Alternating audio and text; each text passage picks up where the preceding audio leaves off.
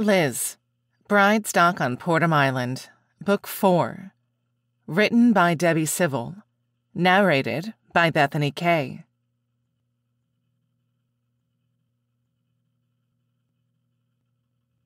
Prologue. Marcus Lawson stood outside the office building that held Portum mail-order bride services. Doubt and uncertainty swirled in his stomach, but what his friend James Parker said was true. Son, if you want more families to use your center, get a pretty wife that will host charity galas for you. Marcus had a lot of gold diggers clamoring for a chance to shackle themselves to him. He even had a lady lie about being pregnant 5 years ago. As soon as he had suggested that they could take another test together, the hysterical woman had grown angry, her hand viciously striking across his face. You think that I'm lying to you, Marcus. You don't trust me. In truth, he had trusted Rose and had considered making her his wife. Out of all of the women who dated him, she wasn't boring, clingy, or greedy, or so he thought. But that one act of cruelty caused Marcus to stay a bachelor, longing for someone that lit a fuse inside of him. Was the mail-order bride option a good one? In the heat of the moment, Marcus envied his brother for having a female to warm his bed and cook his meals. But as the sun beat down on him, his certainty was turning into indecisiveness. Marcus, you going to meet with Cassandra? Lance, Cassandra's business partner, inquired. Marcus's heart stopped, the other man startling him away from his mental debate. The prospective groom turned to face Lance, who was wearing khaki shorts and a button-down shirt, an outfit that was the exact replica of what Marcus dressed himself in that morning. Seriously, island fashions needed to be expanded. What do you think of the process? Marcus asked. Lance grinned. So far, so good. I think that Asher, Thomas, and Kendrick are pleased with their wives. If it's so great, why don't you send for a mail-order bride? Marcus challenged, at which Lance let out a chuckle. I am a candidate, but none of the brides that have applied are a good fit for me. Cassandra told me to trust the process. Besides, it isn't like we have any prospects. If we were going to get married, we would have been already. Lance had a point. There weren't many options on Portum Island. So with his nerves still dancing in his gut, the bachelor entered the office building. 2 minutes into the interview, and Marcus felt like he was in the hot seat. He eyed Cassandra, whose expression was serious. She couldn't think that he could actually answer that sort of thing. What if the matchmaker gossiped? Come again? Marcus asked, hoping that he was wrong. Do you have any crazy exes? Overbearing parents or greedy siblings? Will my bride see my answers? Marcus demanded. Cassandra shook her head. Of course not. But I will determine how well she'll be able to cope with your situation by what you say. You're really going to make me admit that Mom is overbearing? Then you're going to write it on paper? Cassandra, you can't be serious. She let out a sigh. Fine. Can you cook? She asked. No, I'm a disaster in the kitchen. Can my new bride be a chef? I swear the Lawson men have a curse, Marcus declared. Right, the infamous Lawson curse. Esperanza mentioned that one. But you didn't confirm if you had a crazy ex or not, Cassandra pointed out. No one that's invested in me, Marcus admitted. All of the women are obsessed with the Addams boys. Except for me, the wedding planner argued. I thought that you were interested in Lance, Marcus teased, wanting to get a reaction out of the woman. Lance, we're friends and that's it, Cassandra protested. Bad news for Lance, but good news for the men of Portum Island, Marcus replied. Nice try, Marcus Lawson. You won't escape my questions. So, what kind of woman are you looking for? Someone that will cook, clean, and host my events. She has to be a good conversationalist and isn't overbearing. Marcus listed. My mother already tries to run my life. I don't need another person interfering. Anything else? Cassandra wondered. She has to like children. I plan on adopting an orphan or two once we get to know each other, he revealed. Cassandra nodded. I think I can work with what you gave me, Cassandra assured. I'll let you know once I've found your match. Thanks, Cassandra. I hope you find her soon, Marcus said before walking out of the room. Marcus! A shrill voice screeched. Of course, Emma Adams would make herself a nuisance when Marcus was 2 blocks away from entering his air-conditioned home. He turned to face Emma, his chest tightening when his eyes landed on her. She looked like she was just about to give birth. Perspiration dripped down her forehead and her red hair was up in a messy bun. The loose silk dress she wore was a far cry from the short, skimpy outfits that she favored. Her face tilted up in a harsh grin, causing dread to fill Marcus's chest. So, Asher has a wife now? Emma noted. And you're married and about to have a baby, Marcus pointed out.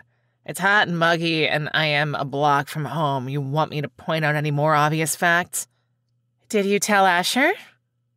The sparkle in Emma's eyes made Marcus stiffen. One mistake and this broad had something over his head. Marcus wished that he could blame alcohol on his poor decisions, but the only thing he had been drunk on was lust. No. Why would I? Because you're an honest businessman, Emma taunted. How much do you want? Marcus demanded, knowing that money would be enough to shut Emma up. The last thing he wanted to do was cause his family embarrassment.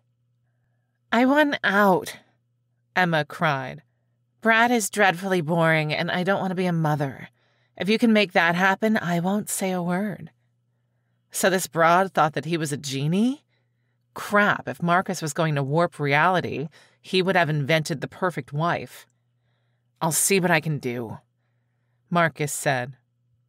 You better make it happen, or Asher will be receiving a tape, Emma threatened before waddling away.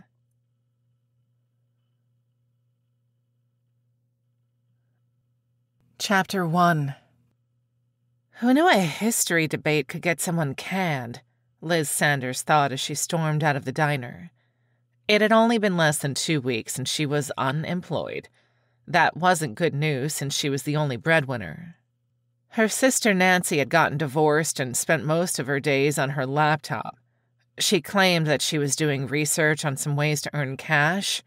Liz couldn't help but think that getting a job would have been a better use of her sister's time. But Nancy had broken into hysterics the last time Liz tried voicing her opinion. It looks like I'll need to fire up that old laptop, Liz thought, before brushing sweat from her forehead. It was freaking hot outside. Liz approached her apartment building, wishing that Essie were still around. The woman was much better at dealing with Nancy's antics. Liz would have gone back to North Dakota, but her mother had wanted her to leave so that she could spend time with her new husband. Running to her deadbeat father wasn't an option either. She lost touch with him 5 years ago, and so didn't have contact information for him. Damn it, if only she hadn't corrected someone on the date of the signing of the Magna Carta, she would still be a waitress. Who knew that the pompous jerk would have found a fence? Liz used her key to enter the building and walked to one of the first-floor units. She frowned when she twisted the knob, surprised that the door was unlocked. It was broad daylight, so Liz supposed that it wasn't that big of a deal. She entered and frowned at what she saw.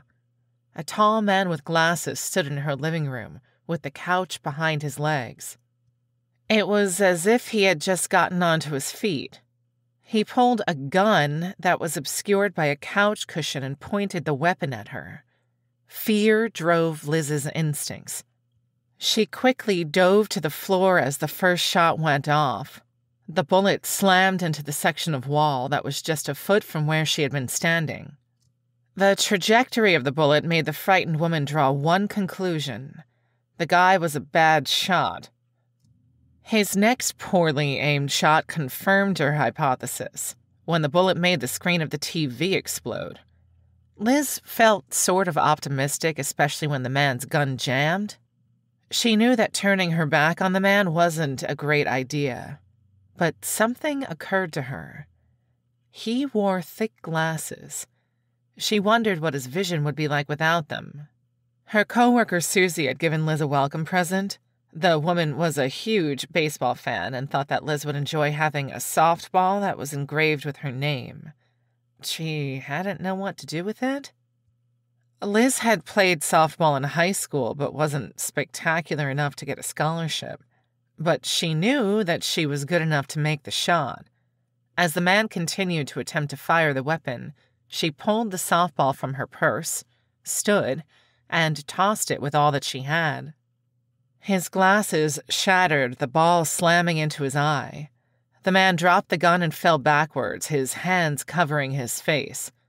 Liz took the opportunity to snatch up the discarded gun. "Stay right there," she ordered. "I'm going to call the police." The man didn't move. He was obviously in too much pain.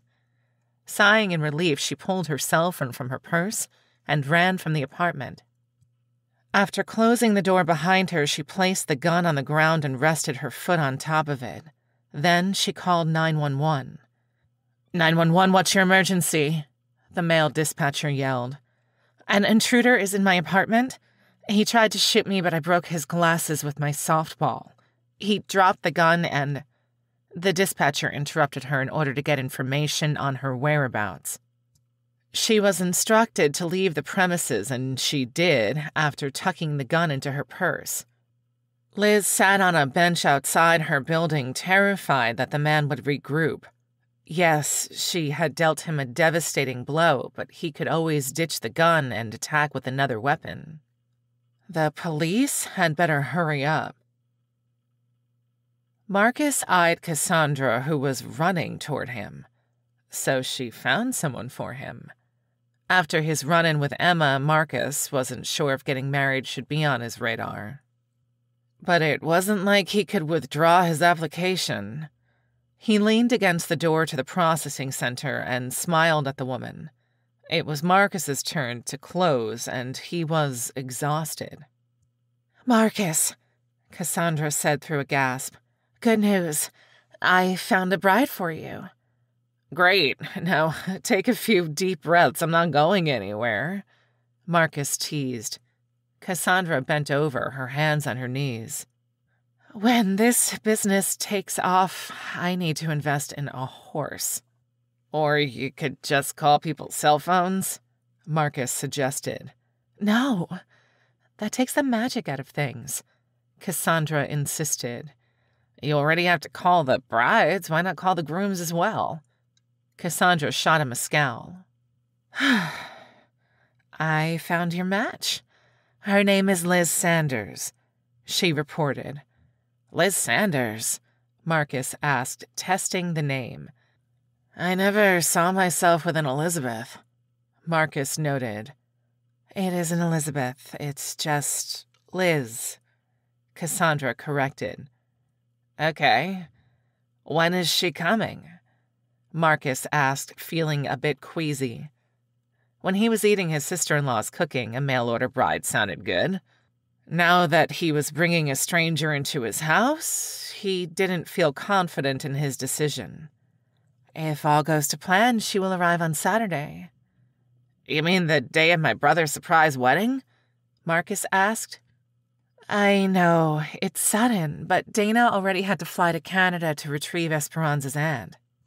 She'd rather get this over with than take a few days off," Cassandra explained. "Esperanza hasn't run into her aunt yet?" Marcus asked, curious. "Nope, we've been able to keep them apart. I expect that you'll clean your place for your bride?" Cassandra said, her eyes hard.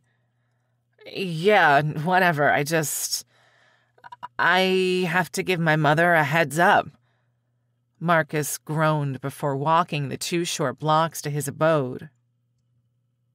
Marcus lived in a 2-story home that was painted a light blue. He had a porch, swing, and a barn which didn't currently hold a horse. He was still dragging his feet on purchasing one since he wanted to donate 50 horses to the orphanage before getting one for himself. The beach was a 2-minute walk from his home. He could smell the seawater that lingered in the air. He enjoyed taking swims at sunset, but that night he had to deal with a certain headstrong woman. His mother was waiting for him in her favorite spot on his porch swing. She smiled at him as he sat beside her. "You're late," she accused. "Cassandra stopped me on my way home. It turns out that my wife is coming tomorrow," Marcus said. "Oh, great, a double wedding, how delightful." "Mom, I'm not doing that to Asher."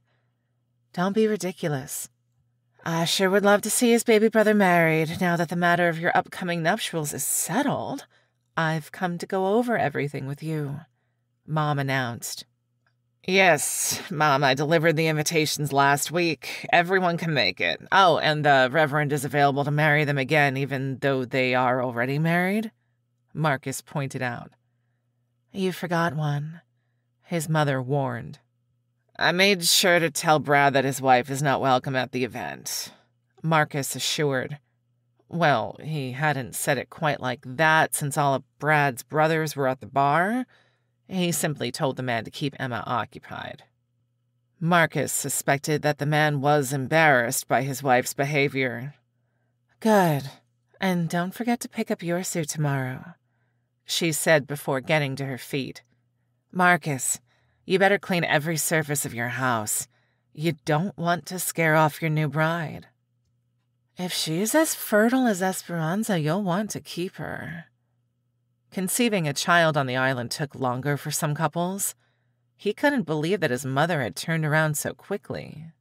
Asher had been given a lot of grief for signing up for Cassandra's mail-order bride service. "Why don't you help me, Mom?" Marcus brightly said. "You'll know what she wants." His unimpressed mother rolled her eyes.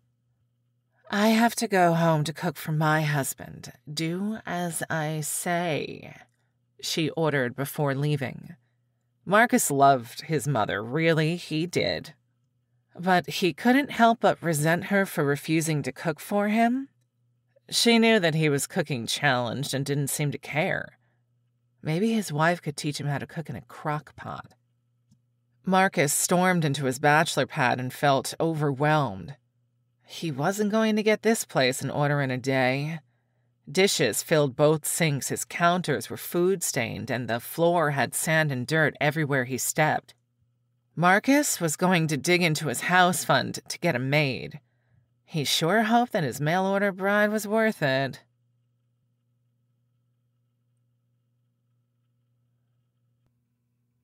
Chapter 2. Liz paced the carpeted floor of her surprisingly clean motel room. The apartment that she shared with her sister was a crime scene, so Liz had to scrounge up money to stay elsewhere. The place had 2 beds, which was good. Nancy would need somewhere to stay after the police finished interviewing her. Liz wasn't sure why they bothered. Her sister had been shopping at the mall during Liz's attack. At least Nancy hadn't been caught up in that horribly random assault.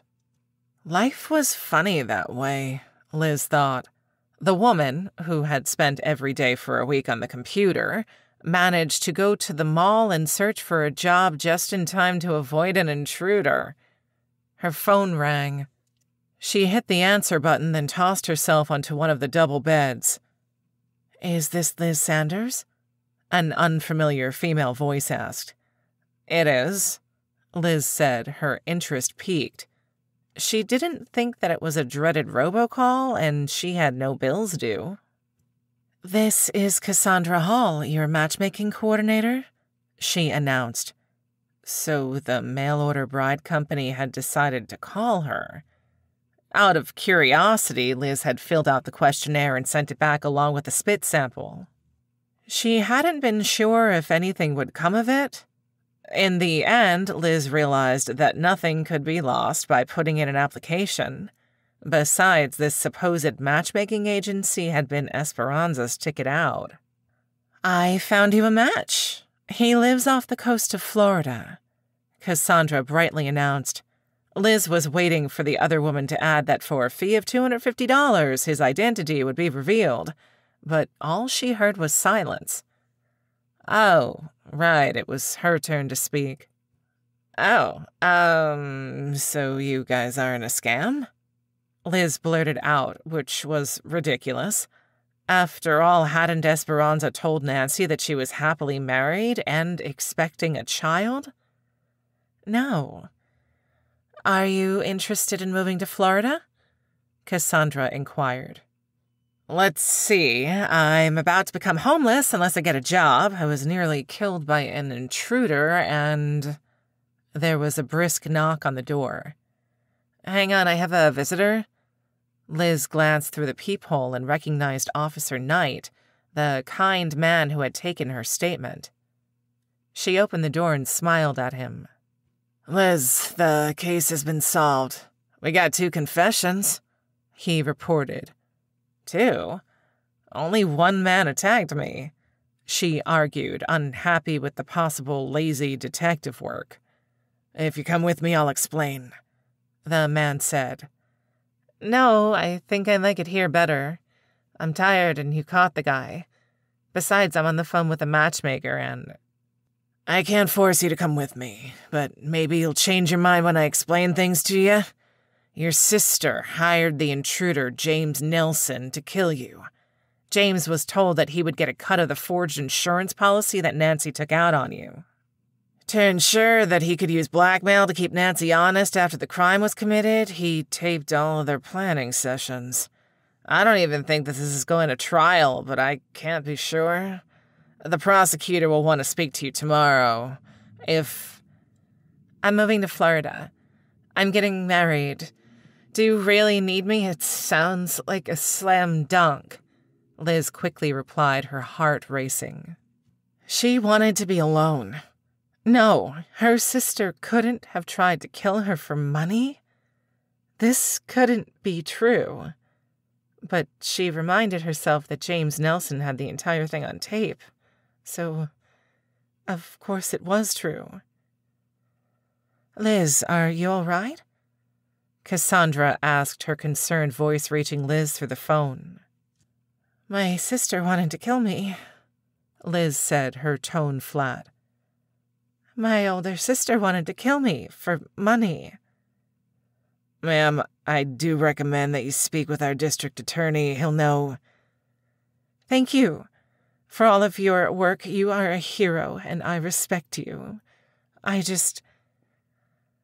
leaving to get married. I want to get on with my life.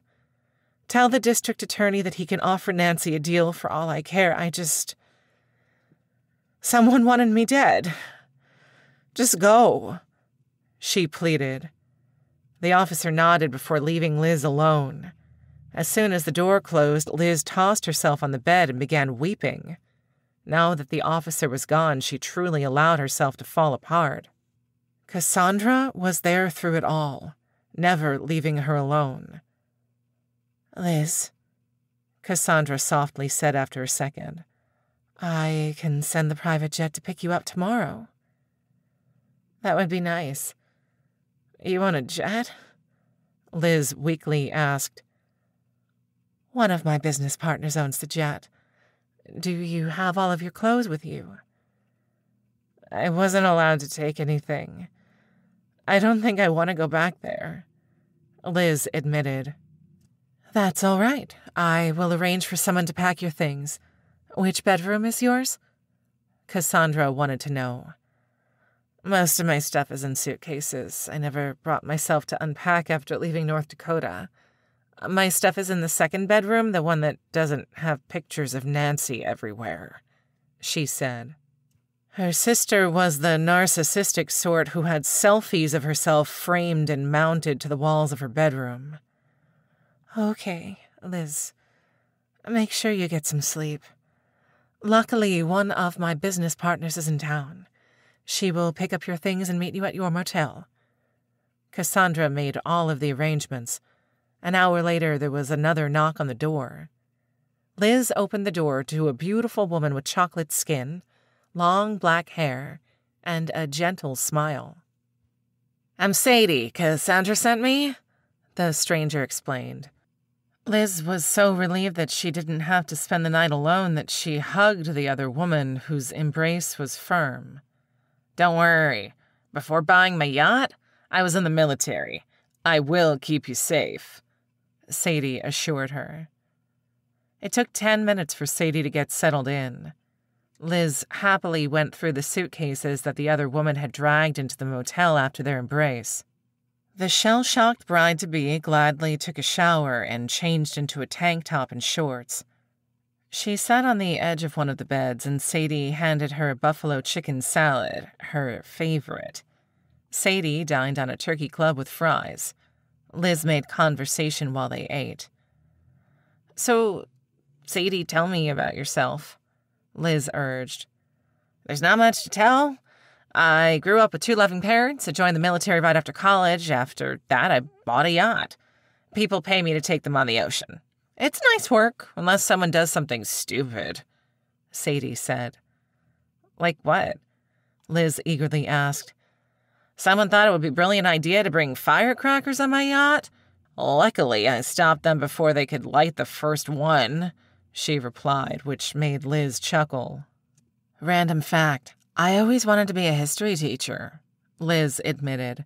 "But my family doesn't have money, and my mother has bad credit, so she couldn't co-sign a loan for me," Liz admitted before continuing to eat her salad. "What historical figure do you like?" Sadie asked. "Commodus," Liz enthusiastically declared. "Who?" "Okay, I know that he isn't as popular as Augustus, but that Roman emperor was a hot mess.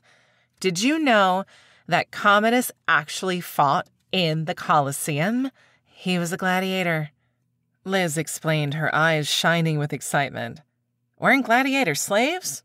Sadie asked, puzzled. "They were, but to gain favor with the people, Commodus decided that he would fight. He defeated many, though he cheated," Liz said.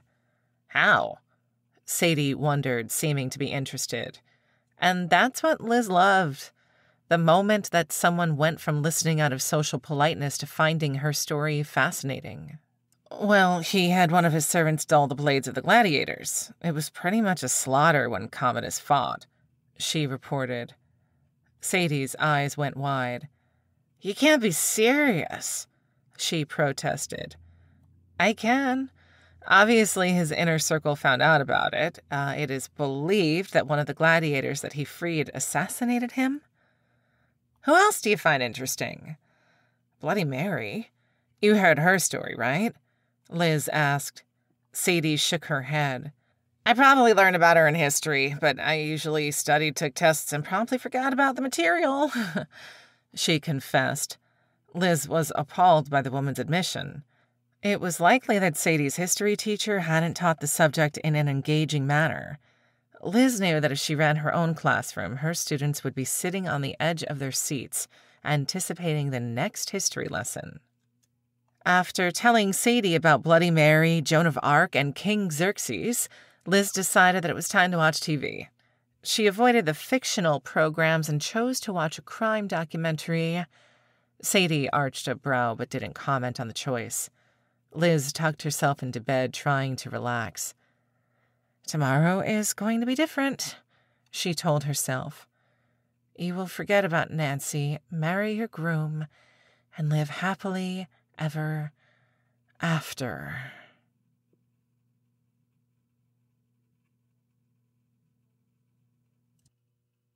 Chapter 3. Liz barely slept that night. But was she expected to sleep? Not only had her sister tried to kill her, but she was getting married. And to think she hadn't even had the chance to buy a wedding dress. Oh, well, it wasn't like her groom was going to care. Sadie was already awake and dressed. The room smelled like coffee and bacon. Liz quickly showered and changed into a casual dress and sandals. She figured that the outfit would be comfortable enough. After strolling back into the hotel room, Sadie gestured to the desk. "Eat. I picked up breakfast for you," she said. Liz plopped down and happily took a sip of the coffee. "Black, the way you like it." "How do you know that I like my coffee black?" Liz asked before popping a piece of bacon into her mouth. "You mentioned it while we were talking about your days at the diner," Sadie reminded her. Liz nodded before cutting off a bite of the chocolate chip pancakes. This meal was scrumptious but high in calories. She'd have to work it off later. Liz hadn't eaten so well in days.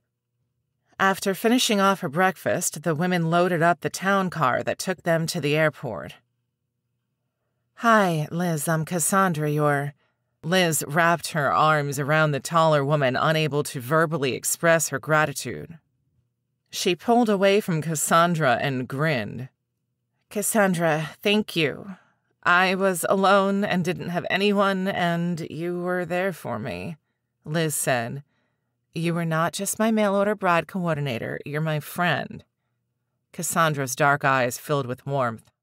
"Likewise, Liz. Now come on. We have to get you to a safe place," Cassandra said as she led her down the aisle of the private jet. The two women sat in the row of seats across from Sadie. Liz happily buckled in, waiting to be taken away. "So, ladies, do any of you have husbands?" Liz asked. "No," both women said as the plane took off. Liz was still nervous about flying private. She was sure that the pilot Dana and the co-pilot Sam were qualified. After all, they were Sadie's sisters. Liz had found it fascinating that Sadie was one of three. The three were identical to most, but Liz was confident that she had their names and faces figured out. "I don't think I want to get married for another 20 years or so," Sadie admitted. "I love my yacht too much." "I want to get this matchmaking business off the ground. So far, I have matched a couple of women. Esperanza was one of the brides, right?" Liz asked excitedly. Cassandra smiled. "Yes, she's happily married to the brother of your fiancé," Cassandra confirmed. "Cassandra, get out of town. Essie for her sister-in-law? This adventure keeps on getting better and better.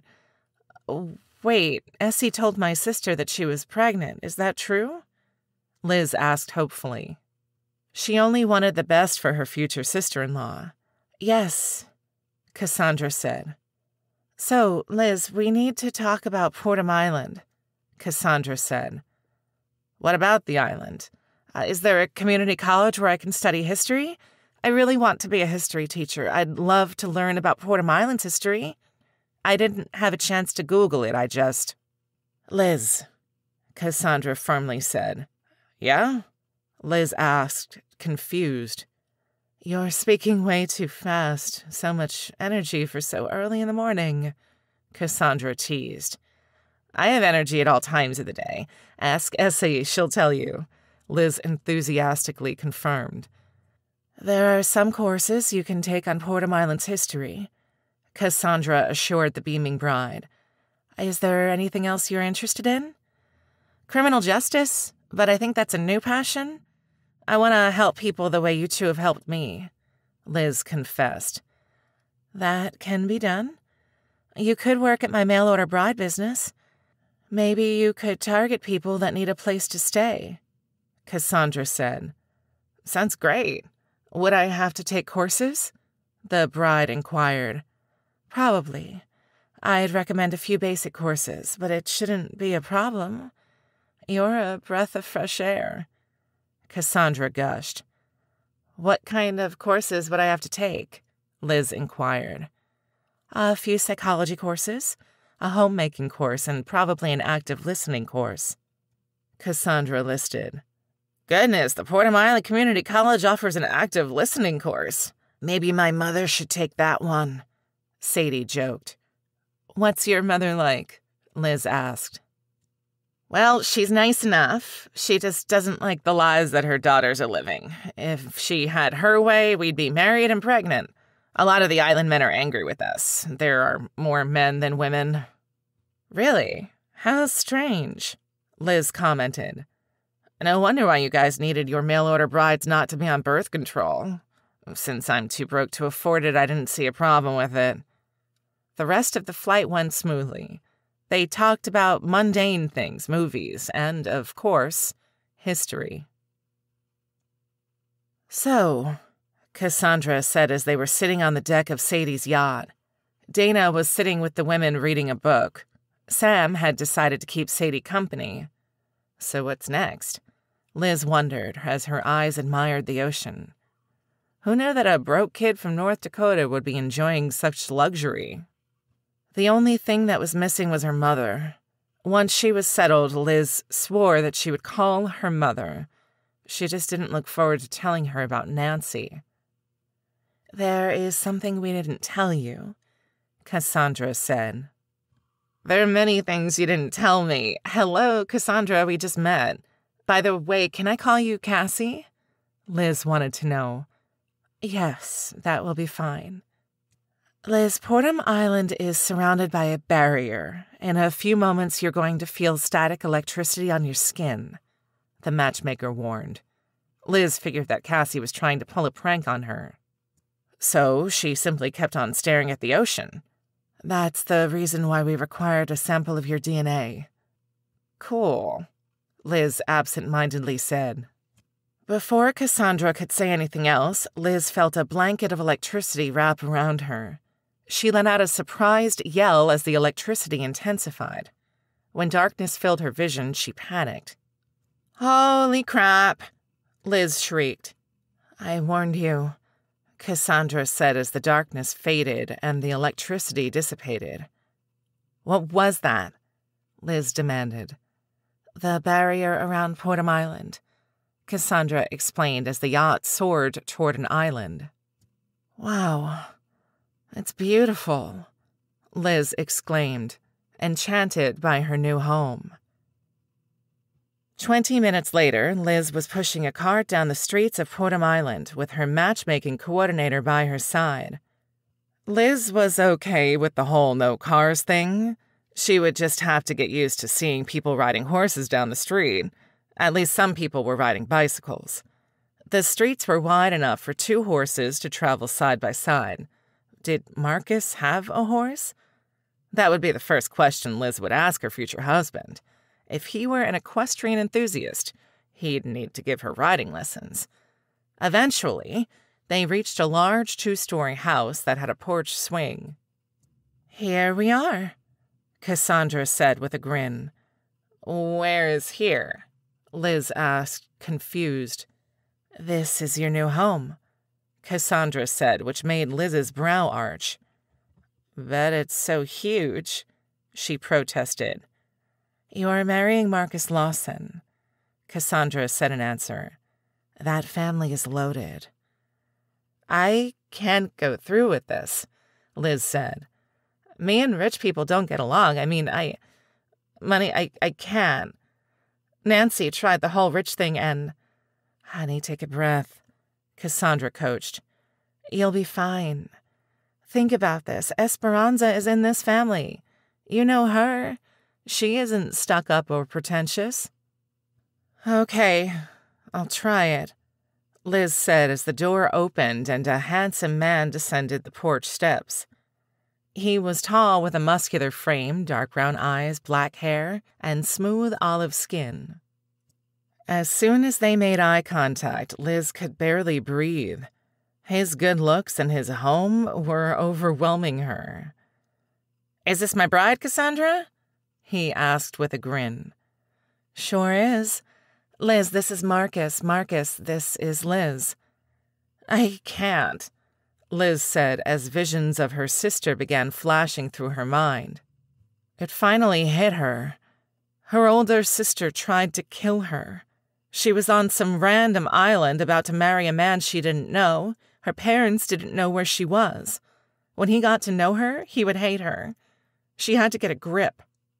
Sorry, I'm a bit frazzled. Yesterday a hitman tried to kill me. You see, my sister forged my name on an insurance policy and tried to kill me so that she could collect on the policy. Obviously, she didn't succeed. Marcus pulled Liz into his arms, and she felt so safe and warm that she began to break down. He rubbed her back as she wept. Liz tried to control her emotions, but they wouldn't stop. Liz was pretty sure that after this, Marcus would never want to marry her. So she might as well get everything off her chest.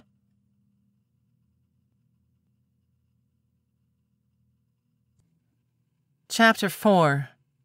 Marcus had no idea that he was receiving a bride with so much baggage. One would think that Cassandra would have been considerate enough to inform him of Liz's issues. Really, the poor thing was still shaking. Marcus brushed his fingers through Liz's mahogany-colored hair. His heart clenched as she shuddered in his arms. Seriously, her sister tried to kill her for insurance money? It was difficult to fathom that someone could do that to their own blood. He loved Asher, and no dollar amount would be worth his brother's life. "I'm going to give you guys a minute," Cassandra said. "I got Liz a dress that she can wear to Asher's surprise wedding." "Come in, Liz. Let's get you settled," Marcus gently said. He released his bride and retrieved 2 of her worn suitcases. After his bride grabbed the 3rd, they went into the home that they would share together. "Do you want to immediately move into a bedroom with me, or would you rather stay in a guest room?" Marcus wondered. "How about a guest room until I get to know you?" Liz decided. Her words made sense. He didn't think that he could have a stranger sharing a bed with him. He led her upstairs to the bedroom beside his. Her eyes widened upon seeing the room. "It's huge," she gasped. Marcus shook his head. "It's normal size. You should see my parents' house. Their place is huge," Marcus said. "I don't get it. Why would someone as handsome and successful as you need a mail-order bride?" Liz wondered, which made Marcus grin. "You think I'm handsome?" he asked, which made his bride blush. Her blush caused his playful nature to rear its ugly head. He took the bag from her hand and placed it on the hardwood. Then he made eye contact with the woman. "Liz, why did you need help being matched? You're beautiful, have an incredible personality, and you're sexy as hell. Those full lips are calling to me." Marcus spoke the truth. Her full lips were begging to be ravaged by his mouth. Liz squeaked. "I look horrible. You can't kiss me yet? Besides, our first kiss can't happen here, not when I look like this. Marcus leaned down and brushed a kiss to her forehead, which made her suck in a breath. So she was attracted to him. Well, that was a good start. "Liz, I hope you don't mind that I got this dress for you. I figured that you wouldn't have the time to pick something out," Cassandra said as she strolled into the room, with a garment bag tossed over her shoulder. "Great," Liz cheered. "Marcus, you must leave so I can shower and change. I promise I'll be presentable for Asher's surprise wedding." Marcus didn't doubt that Liz would be presentable for the event. "See you downstairs, baby," Marcus said, before strolling out of the room, the anticipation already filling his chest. By the time his bride made it down the stairs, Marcus had already changed into a black suit and tie, and he'd grudgingly put on a pair of black dress shoes. He was in the kitchen leaning against the kitchen island when Cassandra appeared. She was dressed in a purple dress that hugged her curves. Her black hair was straightened, and she wore gold sandals. "Liz insisted on doing my makeup," Cassandra announced, as she shoved a few strands of hair from her face. Before Marcus could comment, Liz entered. She wore a seafoam green dress that was low-cut and knee-length. He had a view of her long legs. He walked over to his stunning bride and cupped her face. "Wow, what a beauty," he complimented. "Is this the moment you were planning for me to kiss you?" She blushed. Marcus playfully puckered his lips, wanting her to wait for it. Then he kissed her cheek. "I suppose I'll settle for that since you seem to not want to tell me when we are supposed to kiss." "Come on, you two. We're going to be late," Cassandra said. By the time Marcus exited the house with his bride, the cart had been taken away. Cassandra walked a few feet behind them, probably to give them privacy. "So, Marcus, what do you do for a living?" Liz asked, interested. "I work in a processing center. I technically own it, but I enjoy interacting with people," he confessed. "I want to take a few history courses. I love history. Does Portum Island have an interesting history?" "We have a mysterious history," Marcus confessed. "One day, people woke up on this island, people who were unable to escape horrible situations. Most of them were gladiators, servants, slaves, and other oppressed people. That's why our population is diverse." "You guys had gladiators here. Did they leave history behind?" Liz asked. "Yes, we have a few museums. Since the life of a Portum Island resident is much longer than the average human, our history is well preserved," he said. "Shut up," Liz squeaked. "How long do Portum Islanders live?" "You and I will both likely live for centuries," he said. "Stop it. Are your great-grandparents still alive?" Liz asked, curious. Yes, they are in their 500s, he said, thinking that his great-grandmother, Talia, would love her exuberance. "Stop it! I can't wait to talk to her," she said as the couple turned down a side street. He spotted a few well-dressed people walking up his mother's imposing driveway. "It looks like we're two of the last arrivals," Marcus commented. "Listen, Liz, my mother is going to be rude. She likes women with a backbone. Don't take her crap." Liz nodded. "Got it," she said as they walked up the driveway. As soon as Marcus strolled into the house with his bride in tow, his mother scowled at him. "Marcus, I told you to come an hour ago. What if your brother saw you in the street?" she nagged. "Then he would have assumed that we were dressed for our wedding," Liz brightly offered as Cassandra entered. His mother eyed the woman that he was holding hands with. "Marcus, who is this?" Catherine Lawson asked, her eyes hard. "I'm Liz, your almost daughter-in-law. Your dress is fantastic. So, where is Esperanza? I know her. I can't believe that I'm going to see her again." Liz excitedly rambled. "Do you ever stop talking?" Marcus's mother asked. "No, it's a part of my charm. No, are you going to answer my questions?" Liz playfully challenged. "Or are you going to stand there and admire how wonderful Marcus and I look together?" A booming laugh sounded from the other room.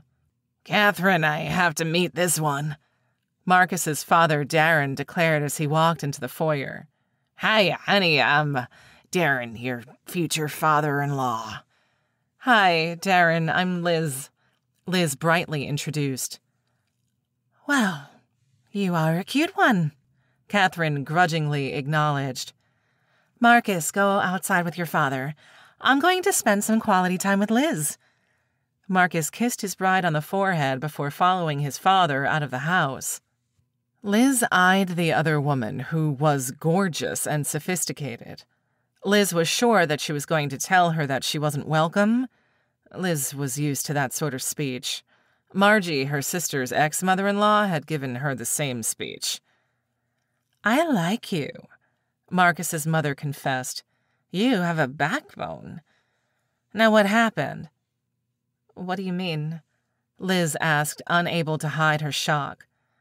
"Oh, dear, Mother always knows things. You look sad," she noted. My sister hired a hitman to kill me for the insurance money and—" Liz bit her lip. Damn it, she wasn't going to cry. No, No, she needed to concentrate and try to find the humor in it all. Well, she hired a man who could barely shoot, let alone aim a gun. I told the prosecutor that I didn't want to testify. I don't want anything to do with the case, Liz said. What do your parents think? Catherine asked her. I don't know. I doubt that Nancy has told my mother, and... Are you a coward, Liz? Catherine challenged. No, I don't think I am, Liz stammered.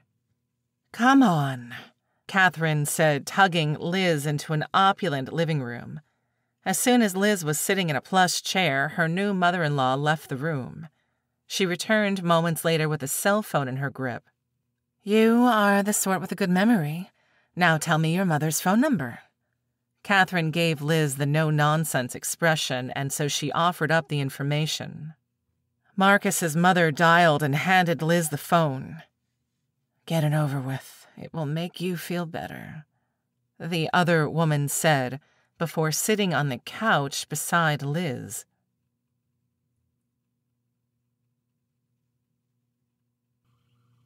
Chapter 5. Hello, who is this? Liz's mother's raspy voice, gained from years of chain-smoking, reached her. They hadn't left on the best of terms. How was she going to tell her?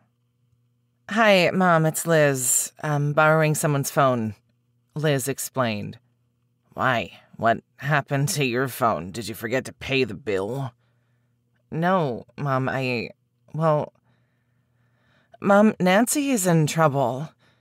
She hired a hitman to kill me. The guy was waiting for me in the apartment.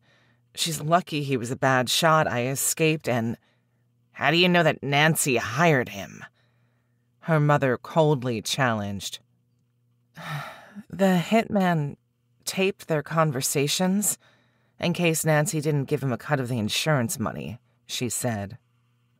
I see. Where are you now? Her mother asked. Oh, great. Now it's time to tell your mother that you're about to marry a complete stranger, Liz thought to herself. I'm in Florida. I'm getting married today. I'm starting a new life, Liz said. His name is Marcus. He's a nice guy. Marcus? Have you been seeing him long? She asked. Long enough? I want to start over, Mom. Take a few history courses. I told the prosecutor to give Nancy a deal. I don't want to put all of us through a trial, Liz forced out. She deserves life for what she did to you, her mother insisted, which confused Liz. She assumed that her mother would try to sweep Nancy's crimes under the rug.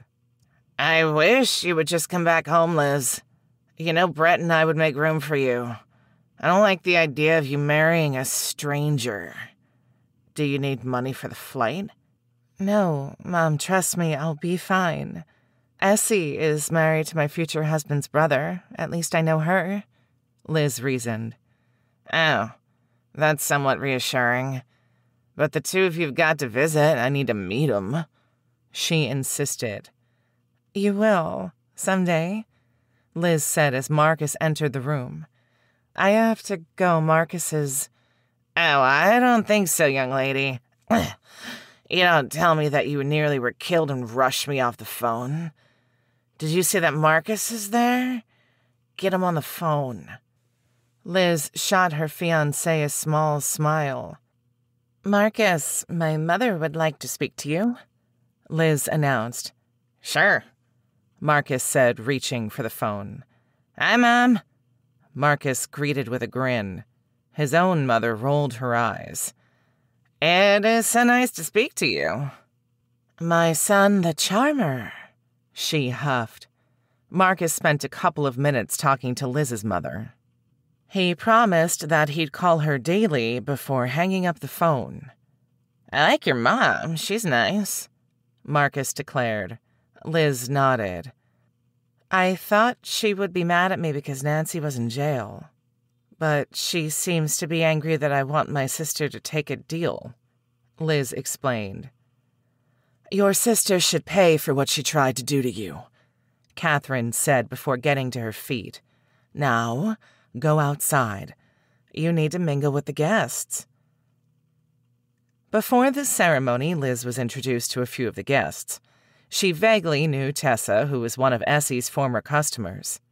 At least that would be one more person that she could add to the friends list. The wedding was on the beach. Liz and Marcus sat in the back since they had been the last to be seated. It didn't take long for Esperanza to enter wearing a beautiful wedding dress. She seemed so happy. The romantic ceremony touched Liz. She was crying happy tears by the time Esperanza was kissing Asher. You love seeing your friends happy, Marcus realized. Of course I do. Essie is a great person. Asher looks like he loves her, she said as everyone got to their feet. Liz stood and applauded the couple. Since everyone was making a beeline for the food, Marcus directed Liz to the tent that the bride and groom had entered. Is that like a VIP tent for the bride and groom? Liz wondered. No, Esperanza's Aunt Claudia was flown onto the island. My mother thought that they could have their reunion in private, Marcus explained, which made Liz grin. Can my mom come to Portham Island?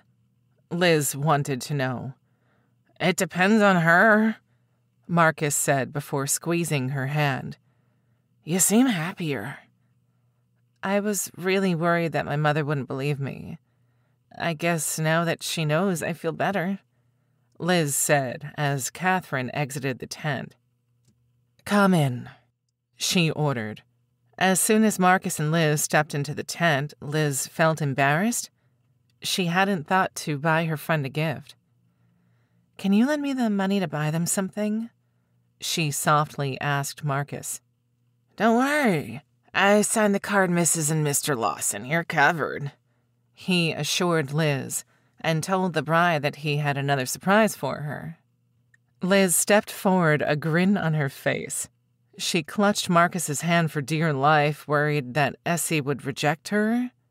She was kind of angry when she left Jersey. No way! Esperanza squealed. I know. I just got here today. Marcus and I figured that we could hold off on our wedding until sunset, Liz said as she made eye contact with Essie. The bride seemed excited by the prospect. That was a good sign. Esperanza pulled Liz into her arms. Liz forced herself not to cry. Essie had been the sister that she wished for. Wow, I can't believe you took my advice, Esperanza said. Liz squeezed her friend. I am so happy for you, she told her future sister-in-law. I can't believe that you will be my sister-in-law, Esperanza said, winking at Marcus. So, you're going to get hitched at sunset, huh? Esperanza asked, a grin on her face. Well, yeah, we don't know each other, and... Just get it over with after we eat. If you put it off, you might lose your nerve, Esperanza warned before snagging Asher from her aunt. Hey, man, I sent for a mail-order bride, Marcus told Asher. This is Liz. She's Nancy's little sister, Esperanza told her husband. Esperanza frowned when Liz winced. Marcus reclaimed Liz's hand and squeezed. She would catch Esperanza up as soon as they had some bonding time. At sunset, Liz and Marcus stood on the back porch. All of the guests stayed to watch them get married. The Reverend stood with them, excitement on his face. He seemed to love performing wedding ceremonies. Liz eyed Esperanza, who shot her a supportive look. Tessa was also there, her bright eyes filled with mischief. It was obvious that she couldn't wait to socialize with Liz. Liz, do you take Marcus as your lawfully wedded husband? Yes, Liz forced out. Do you promise to love, respect, honor? He listed a bunch of other things, but Liz suddenly became distracted. Marcus was brushing his thumb up and down the back of her hand. She sucked in a breath and could feel her face turning red. "I do," Liz said as soon as the wedding officiant stopped speaking. "I declare you husband and wife. You may kiss the bride," the Reverend said with a lot of exuberance. Marcus gently cupped Liz's face between his hands and brushed his lips against hers. Her heart rate pounded as he deepened the kiss, his tongue entering her mouth. She was breathless when he pulled away. Wow. That kiss was... wow. Liz was having a hard time putting that kiss into words. Marcus took her hand and they walked over to his parents. Darren and Catherine took turns hugging her. "Welcome to the family, Liz. I hope you know that you'll be hosting us for dinner tomorrow night," Catherine announced. "Make something that doesn't come from a box." Before Liz could tell the woman no, she dragged Darren away. Essie approached her next. "Congrats, Liz," she said before pulling her into a hug. "You too, Essie," Liz responded. Tessa and her husband, Thomas, were next to greet her. "Welcome to Portham Island," Thomas formally said. "May you have a long and prosperous career." "He means congrats. He hopes you have a long and healthy marriage," Tessa corrected before rolling her eyes. "No, I meant what I said, Tessa. No need to correct me. Mrs. Lawson."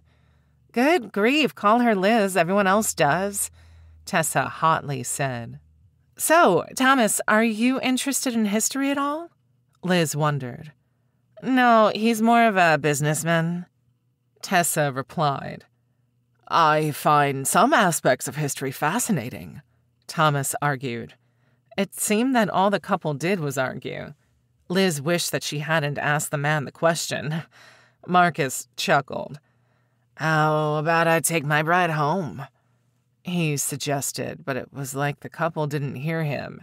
They went on arguing as Marcus and Liz walked home.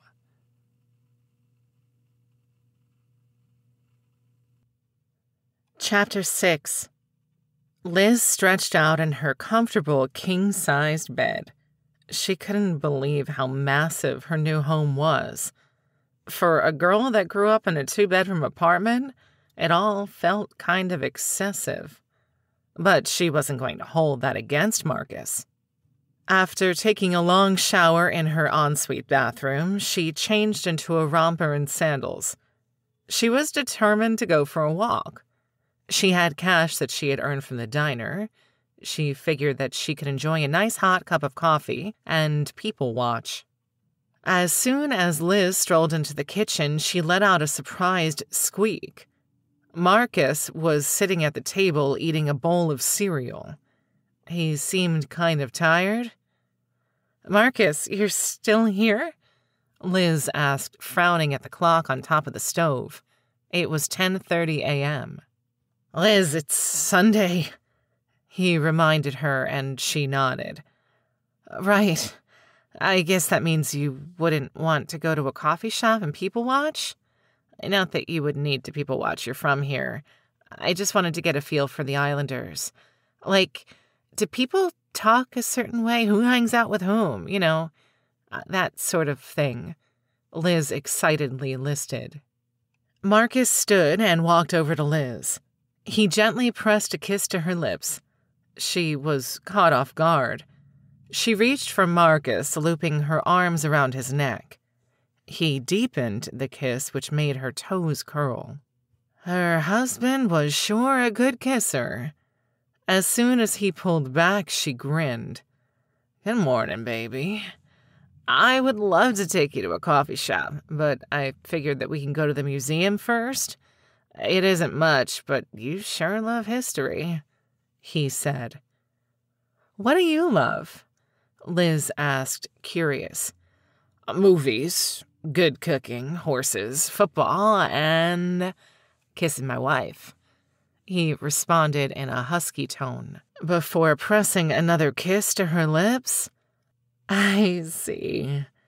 Liz rasped out, "Maybe I should also see what you have in your fridge. I am hosting your parents for dinner." Liz really wasn't interested in cooking for a sophisticated lady. She came from a world of hot dishes, shake and bake, and hamburger helpers. She'd either have to pick up a cookbook or hope that the woman didn't laugh at her outright. "There isn't a grocery store on the island.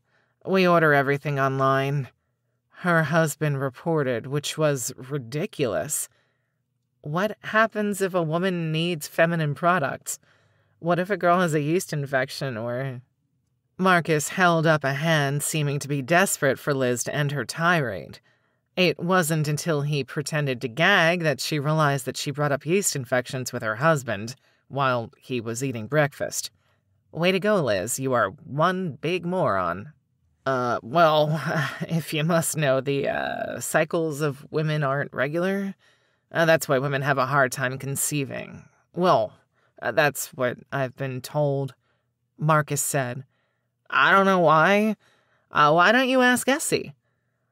"Hold the phone. How often will my cycle be?" Liz asked, aghast. "Oh, well, can you ask my mother?" Marcus desperately asked. "I guess I could, but I don't know her well, and we're going to have sex someday. Have you decided when that will be?" Marcus teased, which made Liz roll her eyes. "I don't have an exact date, but I do need to get to know you better. So please just give me the information. I'm curious," Liz pleaded. 2 times a year," he responded, which made Liz blink. "What the hell? Are you serious?" Liz squeaked. "How the hell can we have children if I'm only going to ovulate twice a year?" Marcus shrugged. "Don't worry about it, Liz. We haven't even made it to second base yet," Marcus said, which made her mind travel to places that made her shiver with anticipation. Marcus smirked. "Oh, look, my wife is blushing." Marcus's teasing made her face feel like it was on fire. This man was impossible. Liz already knew that. It was like he loved to embarrass her. Then again, she did plenty of that on her own, talking about yeast infections at the breakfast table.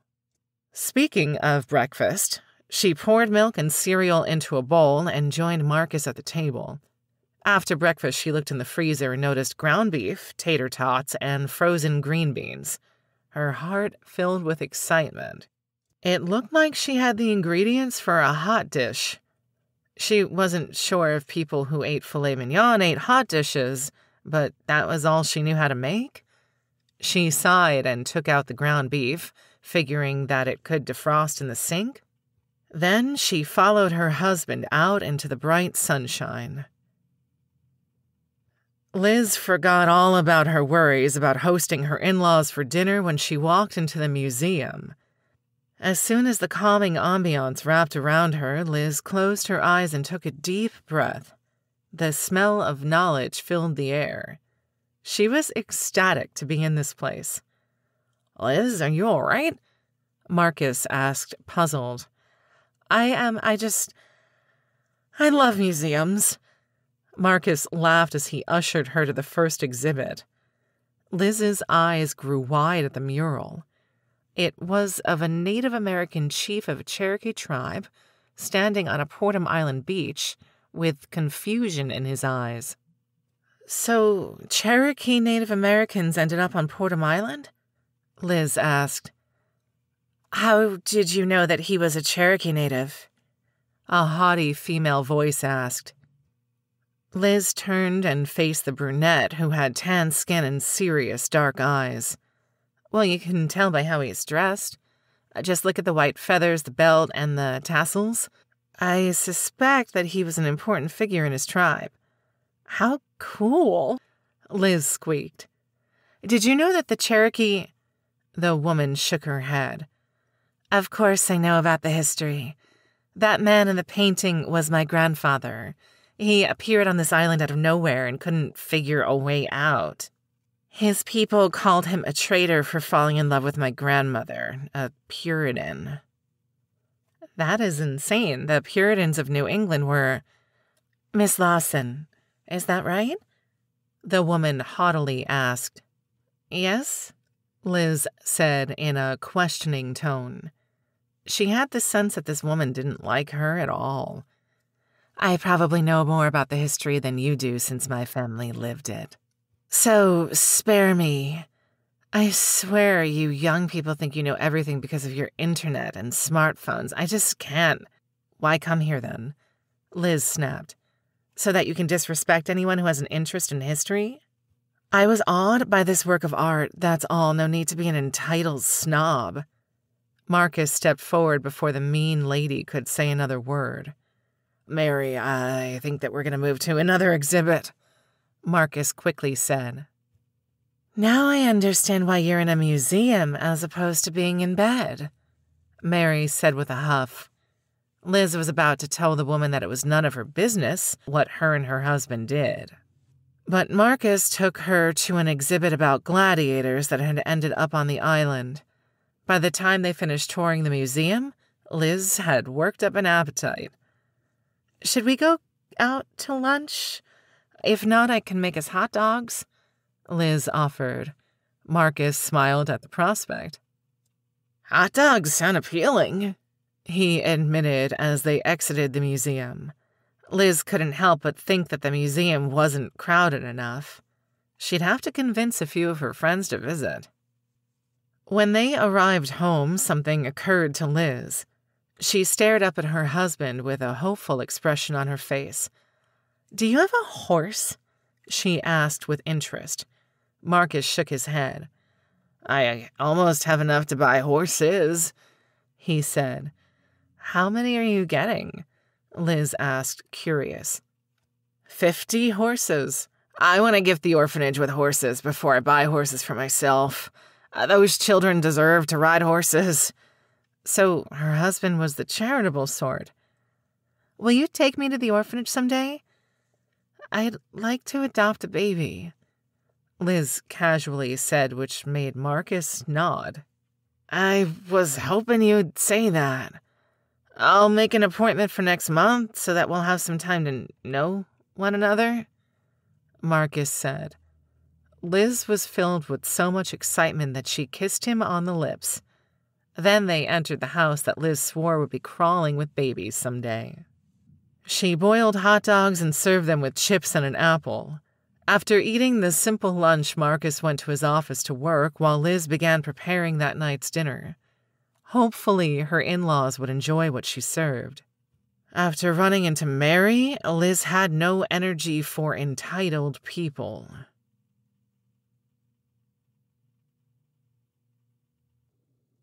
Chapter 7. Dear Marcus, after your wife's display of disrespect, I have decided to go with the services of another processing center. She is unkind and rather disrespectful. I do not want my grandchildren thinking that it's okay for someone to speak to their elders that way. I will make sure to forward this email to all of my friends and family. Mary Blackhawk.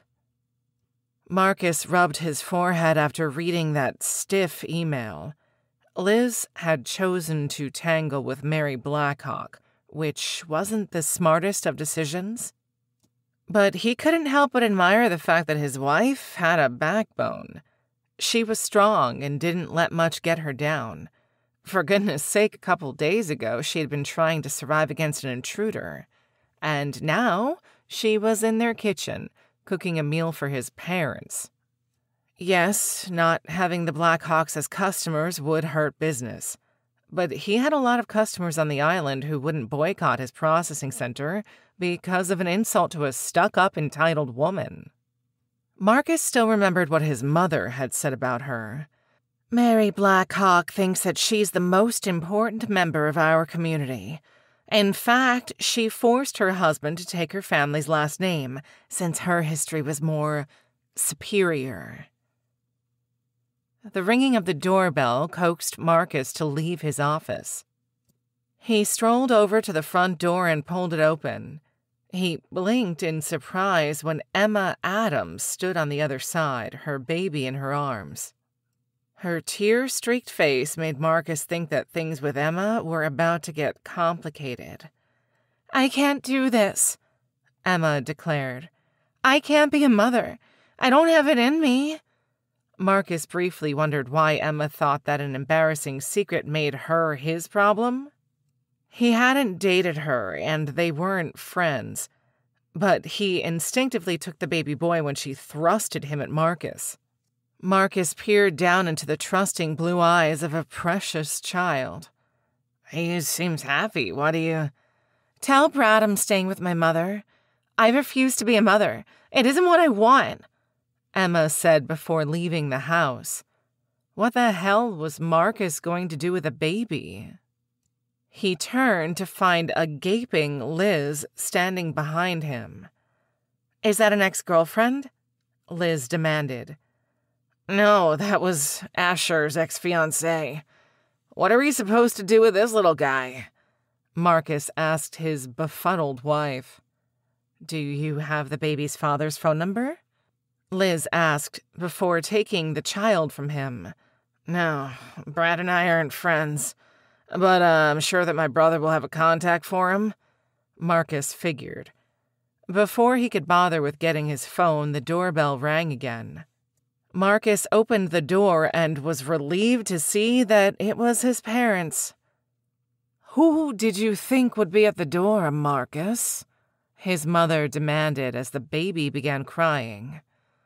"Who's the baby?" "Emma decided that she didn't want to be a mother," Marcus awkwardly said. "Let me call Diana. She'll straighten this out," his mother insisted as she made her way to the baby. She took the distressed infant from Liz and rushed into the living room. It took no time for the child to stop crying. "Well, what an eventful day," Liz commented as she directed Darren to sit at the kitchen table. Marcus had no idea why Liz didn't just host his parents in the dining room, but he wasn't about to correct his wife. After witnessing the talking to that she'd given Mary Blackhook, Marcus was convinced that his sexy bride had quite the temper. He briefly wondered if the passion that she had for history could translate to the bedroom. He shook that thought from his mind, knowing that Liz would come to him eventually. He'd just have to woo her to his bed. After sitting down beside his father, Liz poured glasses of lemonade for the pair. Marcus took a sip of the drink and puckered his mouth. Wow, it was a bit sour. His mother strolled into the room, a cell phone pressed to her ear. "Diana, your crazy daughter-in-law dropped your grandson off at Marcus's house and declared that she wasn't going to be a mother anymore. She didn't leave any diapers or bottles for her son. Come as quick as you can." As soon as his mother hung up, she plopped down at one of the chairs. Liz pulled some type of casserole out of the oven along with rolls. She pulled a salad out of the fridge along with dressing. Catherine frowned at the casserole as if trying to identify it. "What is that?" she asked. "It's tater tot hot dish," Liz announced. "I didn't have a chance to go shopping since our dinner plans were made last minute," Liz said as she began scooping food onto plates. "Tater tot hot dish. I've never heard of such a thing," his mother said, arching a brow. "I like it," Liz insisted before blushing. "Thanks for cooking," Marcus said. "At least it's not frozen pizza?" His mom was being rather difficult, and he didn't like it. Before Liz could sit and eat, the baby began crying. Liz ran from the room and appeared moments later with the baby in her arms. "We don't have baby formula for this little guy. I think he's hungry," she said, concerned. Marcus was out of his depth. It wasn't like he could go to a corner store and grab baby food. But then his wife's eyes lit up. "What about the orphanage? They have baby bottles and baby formula. We can go there and ask to borrow equipment." "Catherine, when did Diana say that she was coming?" "In 3 hours.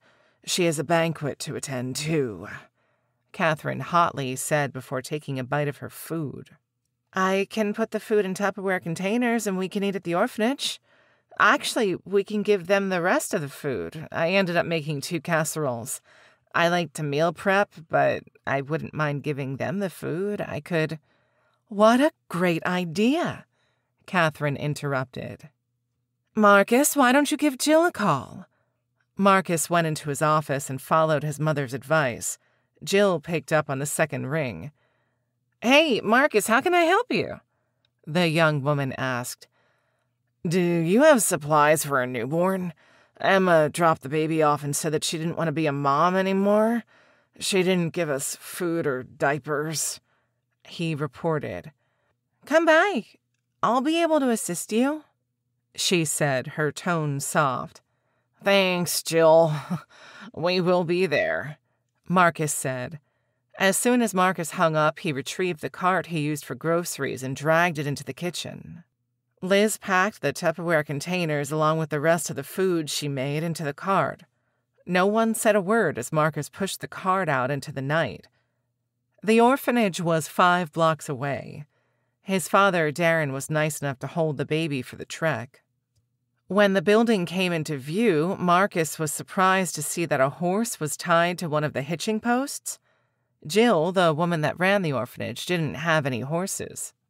He entered the building just in time to witness a spectacle. The building looked more like a hotel. There was a lobby that held a waiting area and a receptionist desk. Jill sat behind the desk, her eyes annoyed. A woman with green hair was in her face. "I'm returning him. He is a menace. I can't believe you sent someone like that," she screamed. A boy who had to be 7 was quietly sitting in one of the chairs, looking through a picture book. Liz sat beside him and gently touched his shoulder. "Mrs. Moore, this is the 5th child that you've returned. If you can't work things out with Finn, you will not be able to adopt anymore," Jill warned. "Maybe if you gave me a child that was well-behaved, then none of this would happen. I told the council that you weren't fit to take over for your mother. You are a no-good piece of trash. Why don't you step aside and let someone—" "That's enough," Liz said as she rushed to Jill. "You can't talk to me that way," the angry woman shouted. "Oh, and you can tell this woman that she was a piece of trash because you can't discipline a kid? I asked Finn why he dyed your hair green. He told me it was because you told him that he wasn't allowed to play outside at all. He said that he worked all day and didn't have time to play. And you dared withhold a meal from him. You aren't fit to be a mother. If you want a servant, why don't you hire one?" Liz yelled. Marcus felt embarrassed that he hadn't thought to go to Jill's defense. But his wife, who was a stranger, thought to defend the overworked Jill? The woman didn't dignify Liz's accusations with a response. She held her head up high and left the orphanage. Jill let out a breath. "Finn, go check with your floor leader," she ordered. The kid happily ran up the stairs and vanished. "Thanks for that. At least she won't come back."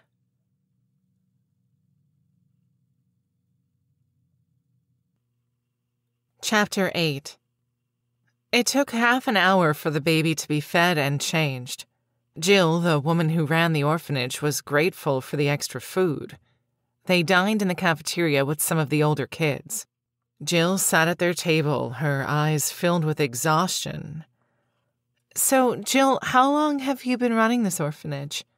Liz wanted to know. Jill's face briefly clouded with grief. Then she forced a calm expression on her face. "My parents died in a boating accident some years back. My brothers Kendrick, Sal, and I decided to keep my parents' dream alive. But Kendrick's married now, so he can't dedicate as much time. His wife, Julia, does volunteer quite a bit when she isn't working. I will help in any way I can," Liz volunteered. "Name the chore and I'll do it. I'm also helping out at Cassandra's mail-order bride business. And hopefully I can take a few history classes. You've got a good operation here," Liz complimented. Sure, I will take all the help I can get, especially in the kitchen. Jenna, the girl who volunteers, is pregnant, and her doctor wants her to take it easy, Jill said. Then I will help you. My cooking isn't great, but I can follow a recipe.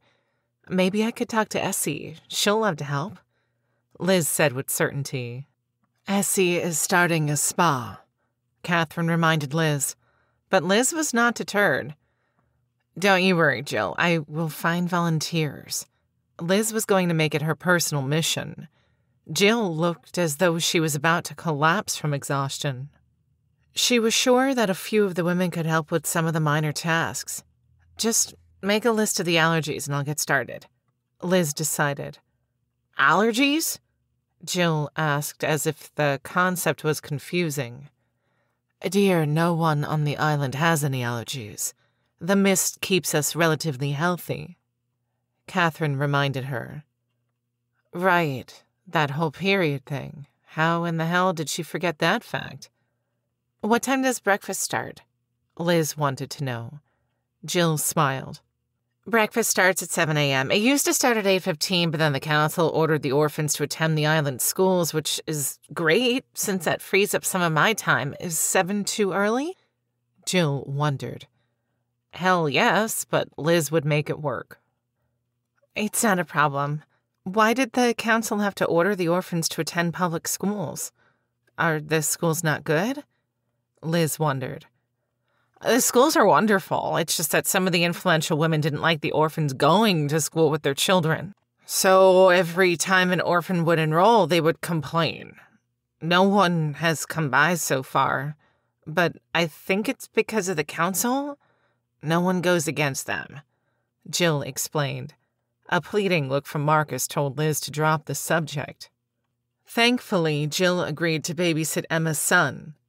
Liz was relieved since she didn't want that troublesome woman anywhere near Marcus. She sensed that there was a past between her husband and Asher's ex. Though what kind of past it was, Liz had no clue. But she wasn't going to question Marcus about it until he trusted her.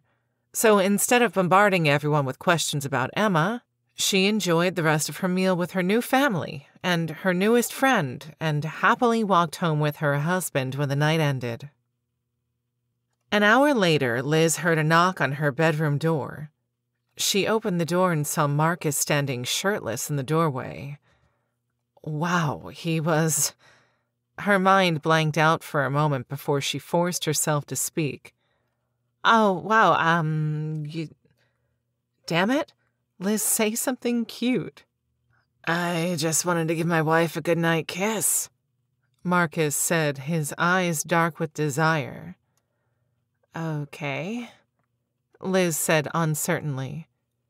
She walked forward, her heart beating double time. Marcus grinned before pulling her into his arms.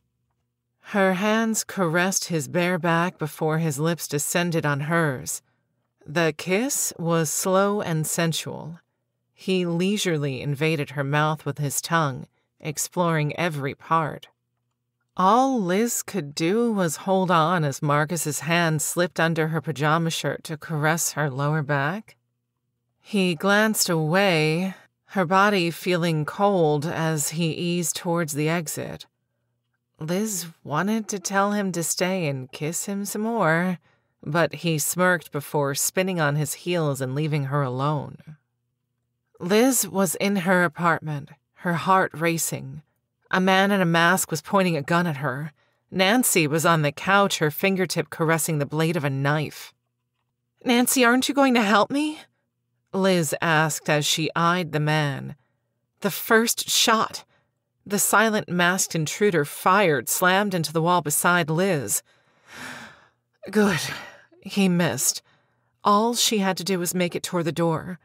Liz ran for the exit, which was 3 feet away. She heard another shot fire, but the bullet didn't hit her.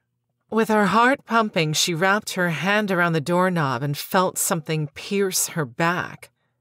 Liz let out a scream as her knees gave out. She felt the blood covering her back. She needed to get up. She had to escape. She had to... Baby, it's okay, a warm voice said. "Wake up! Nancy can't hurt you anymore." Liz vaguely felt fingertips brush her forehead. And then her eyes flew open. She blinked twice before realizing just the lamp was on. Marcus was in bed with her, his face close to hers. She peered into his concerned eyes and let out a breath. "It was a dream," she hoarsely said. "Yes, baby, it was only a nightmare. Nancy can't get you here. You're safe," Marcus gently said before pulling her into his arms. Her face rested against his chest, which was nice. His heartbeat was steady, which was a comfort. He began stroking her back, which made the fear leave her body. "Sorry for waking you up," Liz softly said after raising her head. "It's okay. You needed me, and I'm here," Marcus told her. His words were warm and filled her with comfort. "Sleep, Liz. I'm here. Just sleep." It took a while, but she fell asleep, Marcus's presence chasing away her nightmares. The next morning, Liz discovered herself splayed on top of her husband. She squeaked and rolled off of him, which made him laugh. She sat up and eyed the clock. It was 5:30, which meant that she had just enough time to shower before heading to the orphanage. Sighing, she rushed out of bed. "What? No good morning kiss?" Marcus complained as she rushed into the bathroom. "I'm going to be late," Liz shouted as she stripped out of her pajamas, took a 3-minute shower, and brushed her teeth. Then she placed her wet dark hair into a ponytail and walked out of the bathroom in a towel. Marcus was still stretched out on her bed, his eyes closed. Liz let out a startled yelp that made his dark eyes open. "What?" Marcus asked. "You're in here and I'm in a towel. Close your eyes. I don't want to make you leave. I need to get dressed. Well, I need to put lotion and deodorant on before getting dressed. Crap." Marcus laughed, which made Liz forget about her concerns. "Relax, Liz. I'll close my eyes this time, but next time I'm going to watch the show," he warned, a smirk playing on his lips. Of course she blushed at his words. Her only experience was with her ex-boyfriend, whom she had known for a year. She had just met the guy, for goodness sake. But something about Marcus made her wish that she wasn't so shy. He was sweet, kind, and had a special charm about him. But one thing her mother had taught her was to never do anything that she wasn't comfortable with. Liz had hundreds of years to get to know Marcus. They didn't have to rush into anything. Liz dressed in a blue short-sleeved shirt and a matching pair of shorts. She put on her running shoes and, on a whim, kissed Marcus on the shoulder before running downstairs. Liz quickly exited the house, nearly running over her smiling sister-in-law. Oh, she had probably wanted to come for a visit. Esperanza was wearing a sundress, her dark hair up in a bun. "Wanna come? I'm volunteering at the orphanage," Liz said. A spark of excitement flashed in Esperanza's eyes. "Sure," she said. The women barely made it 15 feet down the sidewalk when Tessa rushed out of a Victorian home. Her desperate expression made Liz pause. "Is everything all right?" Liz asked her. "Thomas thought that it would be great for me to help Mrs. Clarence with her garden since she's getting old. I came by super early in hopes that she wasn't awake. Please tell me that you guys are heading to do something noble," Tessa pleaded. "Then I won't feel so guilty when I join you." "We're helping out at the orphanage," Liz said. "Fine by me," Tessa said. "So, ladies, Jill runs the place," Liz began before telling her two friends what had happened. "Now Emma is bothering you guys?" Essie asked in disbelief. "You should have seen her," Liz insisted. "She just barged in and expected us to take care of her baby," Liz said. right before tugging open one of the double doors to the orphanage. She stepped in, followed by her friends, and saw a smiling Jill in the lobby waiting for them. "Welcome, ladies. I haven't woken the kids up yet. We have a lot of work to do," Jill quickly said, and the women followed her through the dining room into the kitchen.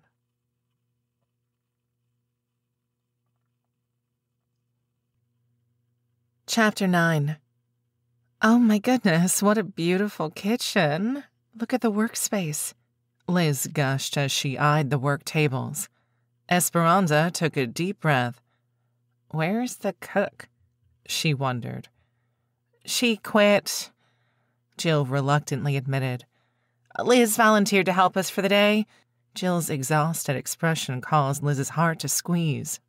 She was absolutely disgusted by the islanders who turned a blind eye to the orphanage. "Let's get started then," Essie said. Tessa sighed. "I don't cook. Is there any cleaning that needs to get done?" she hopefully asked. "Oh, the laundry for the younger kids needs to get done," Jill excitedly said. "Lead the way," Tessa said before following Jill out of the room. Essie pulled one of the refrigerators open and retrieved 2 gallons of milk. "I think we should do a continental breakfast. Can you make muffins?" Esperanza wanted to know. Liz nodded as an idea popped into her head. "I have a better idea. Why don't you work on the muffins while I make egg bake?" Liz said. "What is egg bake?" Esperanza asked, her puzzled expression making Liz chuckle. "It takes a day to make. Jill can serve it for breakfast tomorrow." Liz got to work preparing 4 casserole dishes full of egg bake, wrapped the dishes in saran wrap, and placed them in the fridge to sit for the next day. Then she helped Essie set the buffet table. They placed a couple of containers of cereal onto the table along with the fruit salad, freshly baked muffins, and donut holes. Then Liz wheeled a mini fridge that was well stocked with milk into the dining room. Liz had just finished plugging in the fridge when orphans began filling in. Liz eyed the children, trying to determine which kid she could possibly take home. Her husband had said that she could adopt one, right? The first child, a beautiful girl who appeared to be 13, ushered 2 small children to the buffet table. "Good morning," Liz greeted. "I'm Liz. I'm helping out until a new chef can be hired. This is my sister-in-law, Esperanza." The girl nodded and gave the women a soft smile. "I remember you from yesterday. You brought that extra casserole? I'm Kylie, and these are Mike and Tristan," she said, introducing Liz to 2 children who couldn't be more than 5. "Hi, guys. Mike, Tristan, would you both like some cereal?"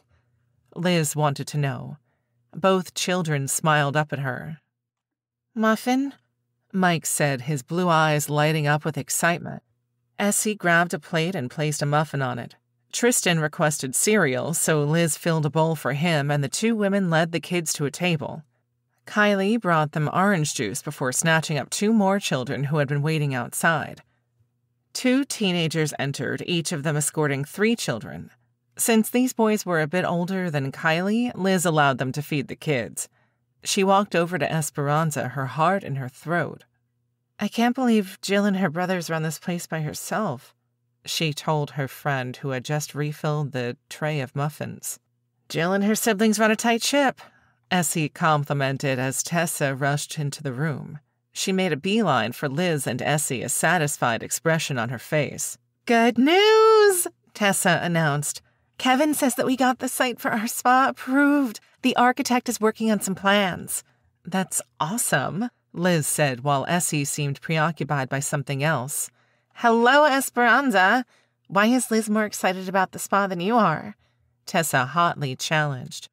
"I am excited. I don't know. I don't want to get my hopes up. I think I'll be thrilled once I can see the building." Tessa nodded. "I love proving Thomas wrong. It's like I live for it," she said. "So you don't actually want to have a spa?" Liz asked as Jill approached them. The woman who ran the orphanage began counting under her breath. Then she nodded. "Good. We aren't missing anyone," she said as she eyed the buffet table. "Freshly baked muffins?" "Yep." I figured that anyone who didn't want cereal could have one. Liz figured. Ladies, would you like to assist me with making school lunches? Esperanza, Tessie, and Liz nodded. Miss Hall, can I speak to you? Mrs. Blackhawk asked. Cassandra closed the lid to her laptop and focused on the stuffy woman that she had just buzzed into her office. The woman hung in the same social circles as her parents. What a small office. The council obviously didn't think that your business would benefit Portham Island, she said. Cassandra stiffened, wondering why this woman was in her office. Mrs. Blackhawk, I recall that Mitch is married. What brings you here? She inquired. As if Mitch needs to send for a mail-order bride. Half the women on this island are in love with him, she bragged. Right, I understand. Is there anything I can do for you? Before the cranky woman could respond, Lance rushed into their office, clutching 3 coffees. Hey, boss, I know that I'm late, but I've come bearing gifts, he said before pausing. Mrs. Blackhawk, are you here to match one of your nephews? Lance wanted to know. No, I'm here to talk to the both of you about the brides you are choosing. First, you sent us Esperanza, who isn't so bad, but she did yell at Emma Adams in the middle of an ice cream shop. Emma was being annoying, Lance defended. She tried to interfere in Esperanza's marriage. Then you matched the foul-mouthed Tessa with Thomas. That family is embarrassed by her conduct. Then you sent that Julia, the mouse who likes to eat. I don't know much about her, but quite frankly, I'm not impressed. And now you brought us Liz. Liz, really? You matched the likes of her to a lucrative businessman, Mrs. Blackhawk demanded. Cassandra had the feeling that the woman was angry that the 4 women who had come to Portham Island, thus far, weren't the catty sort. She would have said so, but Lance spoke first. From what I heard, everyone who has been matched are in happy marriages. Isn't that the most important thing? He challenged, which made Cassandra grin. Lance is speaking the truth. In fact, some relatives of the matched men have approached me. Now, Mrs. Blackhawk, when did these women offend you, exactly? Cassandra wondered. I had no idea why I thought I could talk to you, Mrs. Blackhawk huffed. You are a disappointment to your family. The woman shot Cassandra a disgusted look before making her exit. Her harsh words wounded Cassandra in such a way that she didn't think that she could breathe. Lance approached her desk, his concerned gaze causing warmth to fill her chest. She was so glad that she had Lance. He was her other half, her anchor. His blue eyes bore into her dark eyes. You're not a failure, he said. Don't listen to that woman. She's just upset because Liz probably said something to her. I'm not sure what Mrs. Blackhawk was trying to accomplish, but focus on your work. Who's the next person that we need to match? Not sure if anyone is a good match for Vince. All of the women I've received kits from seemed a bit high-strung. Cassandra figured, maybe we should hold off on matching him. I think that the council should give us a chance to make this a fully active business. You've done well. I mean, Esperanza's pregnant, he noted. True, but I don't want to push it, Cassandra confessed. Now that Mrs. Blackhawk is involved, things have gotten more complicated. Before Cassandra could tell Lance that they would have to move down the list, the bell rang. Cassandra was relieved when Asher Lawson was her next visitor. He had a piece of paper in his grip. Oh, great, she would have more people to match. Some of the women weren't good candidates since the barrier rejected their spit. But most of the women made for viable matches. All she needed was more men to match them with.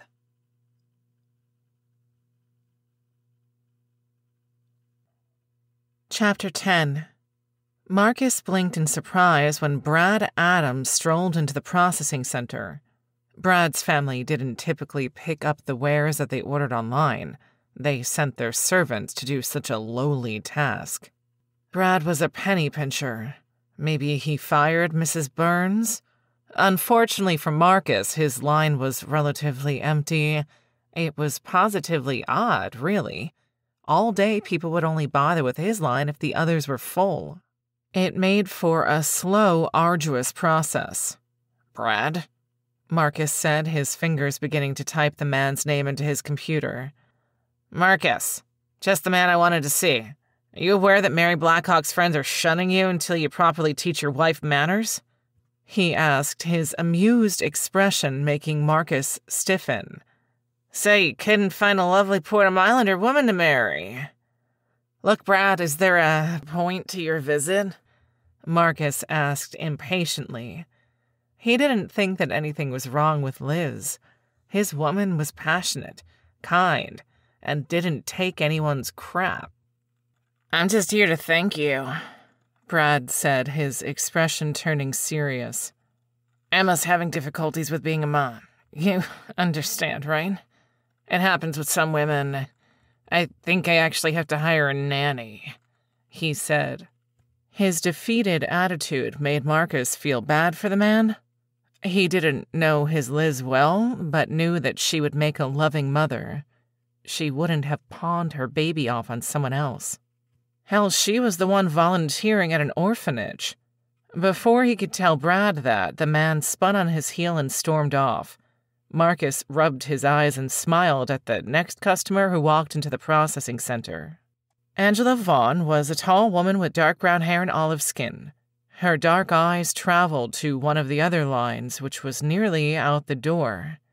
"Angela, you won't go into this line?" Marcus asked. The woman blushed before slowly shuffling her way to the counter. She eyed Marcus as if he were a bug she was being forced to squash. "Marcus, your wife is wreaking havoc on Portham Island," she declared. "Excuse me?" Marcus asked, surprised. "She's only been here 2 days. What could she have possibly done?" "She prevented my sister from adopting a baby. She stole Emma's baby and gave him to Jill. It wasn't theft. Emma handed her baby to me." "To babysit for a while. She didn't expect for your wife to put her precious child into an orphanage. Imagine what kind of disease that poor baby could have gotten from those rancid children." She spat. Marcus scowled at the ignorant woman, but she didn't take the hint and kept on talking. "You know, my sister was just trying to tame one of those fiends," she complained. "Angela, would you like your order?" Marcus asked hopefully. Angela rolled her eyes. "For today, I'll have to pass. No one will talk to you until you manage your wife." Liz Lawson rushed into the house that she shared with her husband. She whistled when she entered the kitchen. The place was spotless, the scent of product cleaner lingering in the air. Marcus was at the kitchen table typing furiously on his laptop. Liz smiled before quickly washing her hands. She walked over to her preoccupied husband and quickly kissed the top of his head. He glanced up at her and rubbed his eyes. "Oh, hey, Liz, how long have you been standing there?" Marcus asked as he made eye contact with her. His tired eyes sent a bolt of concern through her. It looked like a bone-deep mental exhaustion. "You look stressed out," Liz noted. "Why?" "Some petty islanders are shunning me until I handle you," he reported. Hurt and confusion filled Liz's heart. "That's extreme. What did I do?" Liz asked, unable to hide her WTF expression. "You told off Cecilia Vaughn and Mary Blackhawk. Those 2 women are 2 of the most influential people on Portham Island." "By influential, you mean rich?" Liz asked. Of course, yet another privileged person thought that they were better than everyone. "Yes. Since I agree with you, I'm going to let this pass," her husband decided. But the indignant feeling inside Liz knew that she wasn't going to ignore the situation. "Whatever makes you happy," she said. But in her mind, Liz was thinking, "It's war." She pressed another kiss to his forehead before glancing in the fridge. "I'm thinking of making grilled ham and cheese sandwiches for dinner. What do you think?" Liz wanted to know.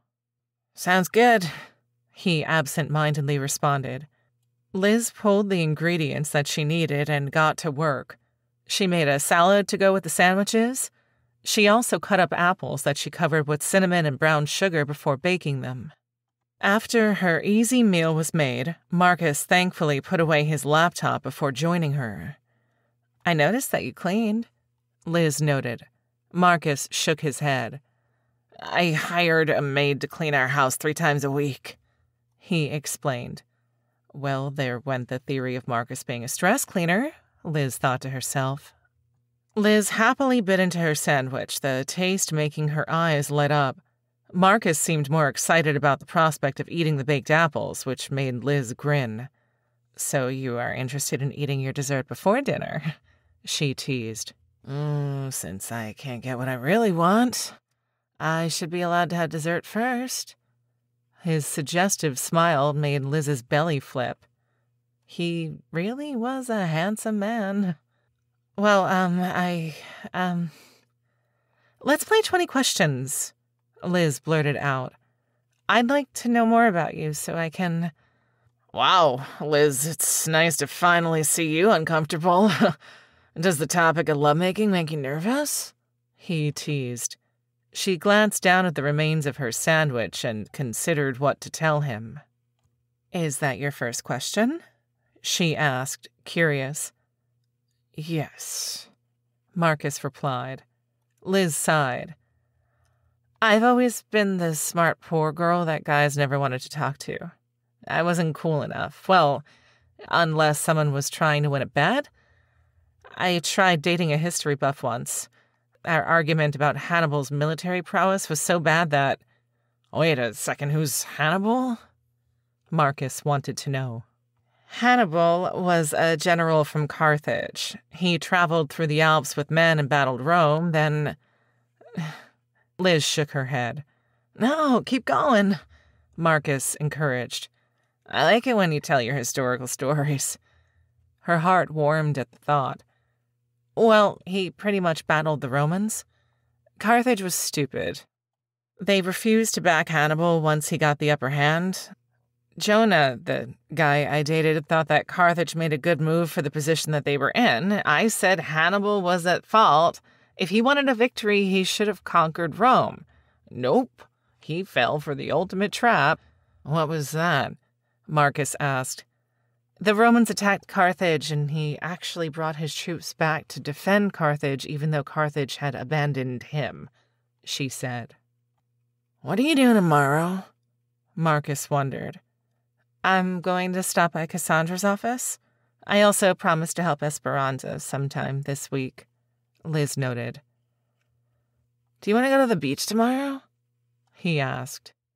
Sure, I love to swim. I also like collecting seashells. I left my collection back in North Dakota. I'd like to start a new one, Liz insisted. Marcus stood, eyes sparkling with mischief.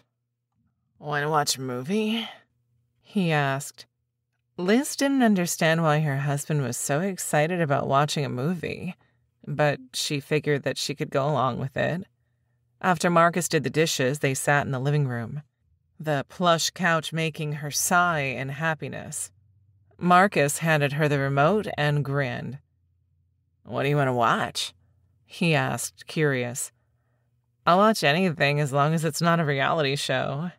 Nancy used to make me watch those all the time, Liz complained. Marcus nodded and flipped the channels. He ended up settling on a documentary that covered crime lords. Liz frowned when Marcus patted his lap. Sit, he ordered, a sparkle in his eye. Liz followed his directions and his arms wrapped around her. Moments later, his lips were on hers. These kisses were slow and exploratory. Marcus's tongue leisurely slid into her mouth, his strokes lighting her on fire. She kissed him back, her fingers tangled in his dark brown hair. Her husband was polite with his hands. He didn't push her into something that she didn't want. They simply passed the time cuddling and making out.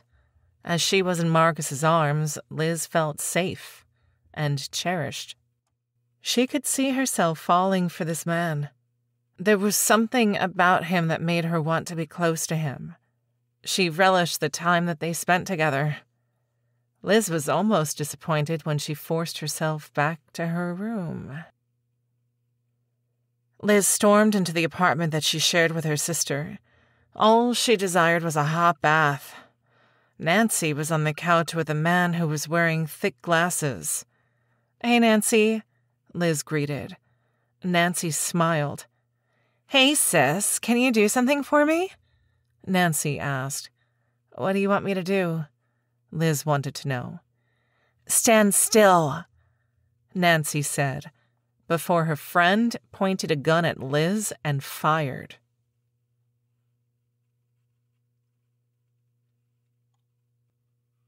Chapter 11. Marcus heard the ear-splitting scream and bolted upright. He got out of bed, his feet slamming against the hardwood. His heart raced as he dashed out of his bedroom and ran to Liz's. She was thrashing around in her bed, her hands clutching the blankets. Marcus quickly slipped into bed beside her. He gently shook her shoulders. It took a few shakes, but her beautiful blue eyes opened and they connected with his. Her anguish nearly gutted him. Marcus pulled his wife into his arms, her head resting on his chest. His hands rubbed her back as she trembled. "Marcus, don't leave me," she begged. "I won't leave you," he told the frightened woman. "I promise." After he said those words, he felt Liz relax against him. They laid like that in silence until she fell asleep. Marcus strolled down the stairs, the smell of bacon tickling his nose. Liz had decided to cook. His excitement caused his steps to pick up. He spotted her in the kitchen making plates of pancakes and bacon. As soon as she had both plates on the table, he rushed over to her and cupped her face. "Thank you for making something that smells so good," he told her before gently kissing her plump lips. She returned the kiss with such enthusiasm that he found himself gripping her hips as her eager tongue entered his mouth. Her hands wrapped around his neck as their kiss grew more passionate. He knew that he had to break away from Liz. She was vulnerable. Marcus was considering having Liz see one of the therapists in town. But when her fingernails scraped the back of his head, he was lost to the sensations. On instinct, he lifted Liz onto the counter, her legs wrapping around his waist. His veins burned with passion as she rolled her hips against his. He briefly pulled from the kiss to peer into her hooded eyes. "You okay?" Marcus wanted to know. Liz thankfully nodded. "Are you going to be late for work?" Liz huskily asked. He shook his head. "They can survive without me for a while." A bright smile stretched across her face. "Then you can help me at the orphanage," Liz excitedly said. "Essie and Tessa can't come. They have something to do for the spa, so my nice husband can come along. Then you can take me to the processing center. Then we can go visit Cassandra to see if she needs any help. Then I'll take you home and have my way with you," Marcus said, his eyes boring into hers. Liz blushed as she nodded. "Okay. Let's eat breakfast first," she replied. Marcus kissed her on the forehead before sitting at the table. He didn't mind helping at the orphanage. Those kids were great. But he wasn't sure about taking Liz to the processing center. What was that going to do for her self-esteem? He wanted his wife to love Portham Island since it would be her home for the rest of her life. Liz whistled as she walked down the sidewalk holding hands with her husband. She deliberately waved at people who were riding their horses or bicycles. She didn't allow the heat to get to her, damn it. Those nightmares were in her past. She was going to call the district attorney and ensure that her evil sister took a plea. Once it was certain that Nancy was put away, everything would be okay. Her sweet, supportive, and passionate man gave her butterflies. She wasn't going to let her past interfere with her new, happy life on Portham Island. Yes, there were mean girls who couldn't stand her, but who cared? All her life, people had looked down on the girl too poor to go to prom. But her life was different now. She smiled as Jill welcomed them into the orphanage. The woman looked a little better than the day before, which was comforting. She escorted them to the kitchen, which smelled heavily of coffee. She eyed the coffee pot with surprise. "You bought a coffee pot?" Liz asked, surprised. Jill shook her head. "I found it in the attic and decided to plug it in. I definitely need caffeine to deal with these kids," Jill said. "Marcus, it's nice to see you. I see your wife convinced you to volunteer." "Sure did. She was very persuasive," he said, a smirk causing Liz's face to heat up. This man was always saying something that made her face turn red. Jill smirked. "I'm glad to hear it. I'm excited to try the egg bake." Jill rushed out of the kitchen, leaving the couple alone. "So, I should probably warn you about the Lawson curse," Marcus said. "The Lawson curse?" Liz asked as she pulled the 2 casseroles of egg bake from the fridge. She carried her burden to the counter and laid it on top of the clean surface. "Yeah, you wouldn't want me to get near the stove," he said. "Right, Essie told me I'd rather not test fate," she teased as she preheated the oven. "That's why you will help me set up the cereal bar." "Sounds good," Marcus excitedly said as he wrapped his arms around her from behind, the heat of his stomach scorching her back through her clothes. For a moment, she stood there and savored his closeness. Then the oven beeped, announcing that it had finished preheating. She regretfully moved out of his arms and loaded the food into the oven. Then she got to work filling the containers with cereal. Marcus carried everything for her, which was extremely helpful. As they set up the buffet table, Marcus found every excuse to touch her. "So, what now?" he asked as soon as Liz deposited the hot casserole dishes on the buffet table. "The older children will help the younger ones get breakfast," Liz explained.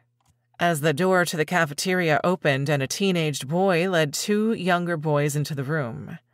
"Welcome, Keith, Tyler, Matt," Liz warmly greeted. "Today we have cereal, fruit, and egg bake." Marcus assisted the teenager with making the plates for the younger boys and helped them get situated at a table. Liz's heart clenched at the sight of her friendly husband. He was great with the children, treating them with kindness and respect. Jill entered towards the end of the breakfast rush. She smiled at Liz, who was pleased that most of the egg bake was gone. Marcus stood beside her, his eyes watching the doorway. "It looks like the egg bake was a hit," Jill noted as she made a plate. "It was," Liz responded. "Any luck on a chef?" Jill's eyes lit up. "I just got off the phone with a prospective employee. I'll be interviewing her today," Jill announced. "Liz, thank you for helping me." "It was my pleasure. Jill, don't be afraid to ask me for help in the future." Jill nodded and walked over to a table. "Oh, what are they doing for lunch?" Marcus wondered. "You will help me make sandwiches for the kids. Come on," Liz urged as she grabbed his arm. She led her husband back into the kitchen and grabbed the list with the school-age children's names. Marcus grinned as he snatched the ingredients from the fridge. Liz disliked the idea of making 20 sandwiches, but she figured that she could help. "Does your bad luck extend to sandwiches?" Liz wanted to know, which made Marcus laugh. "No, I survived on sandwiches," Marcus explained as he washed his hands. After a moment, Liz followed suit, and they made sandwiches and packed bag lunches. "That was a lot of work," Marcus commented as they strolled out of the building. It was hot, and Liz furiously wiped sweat from her forehead. She briefly longed for the right to drive a car. Then she promptly reminded herself that she didn't even have a driver's license. "Are you all right?" Marcus chuckled. That heat, Liz groaned. It just hit me. Concern flitted across Marcus's face. You don't like it here? He asked, which made Liz frown. Of course I like it here. You're here. She pointed out before squeezing his hand. Marcus's grin made her heart race. I'm glad to hear it, baby. I'm happy you're here. Do you think we can continue what went on in the kitchen tonight? He teased. She tried to fight it, really, but the blush nearly burned her cheeks. Funny, she huffed. Do you... Liz stopped speaking. She blinked at a crowd of furious women that were standing outside of the processing center. Her heart sank. Please don't tell me that crowd is in front of your processing center, Liz pleaded. They are, he confirmed. Let's go see what's going on. Okay. Do you think that this is something about me? Liz squeaked out. I don't think so, Marcus said. But if it is, I'm with you.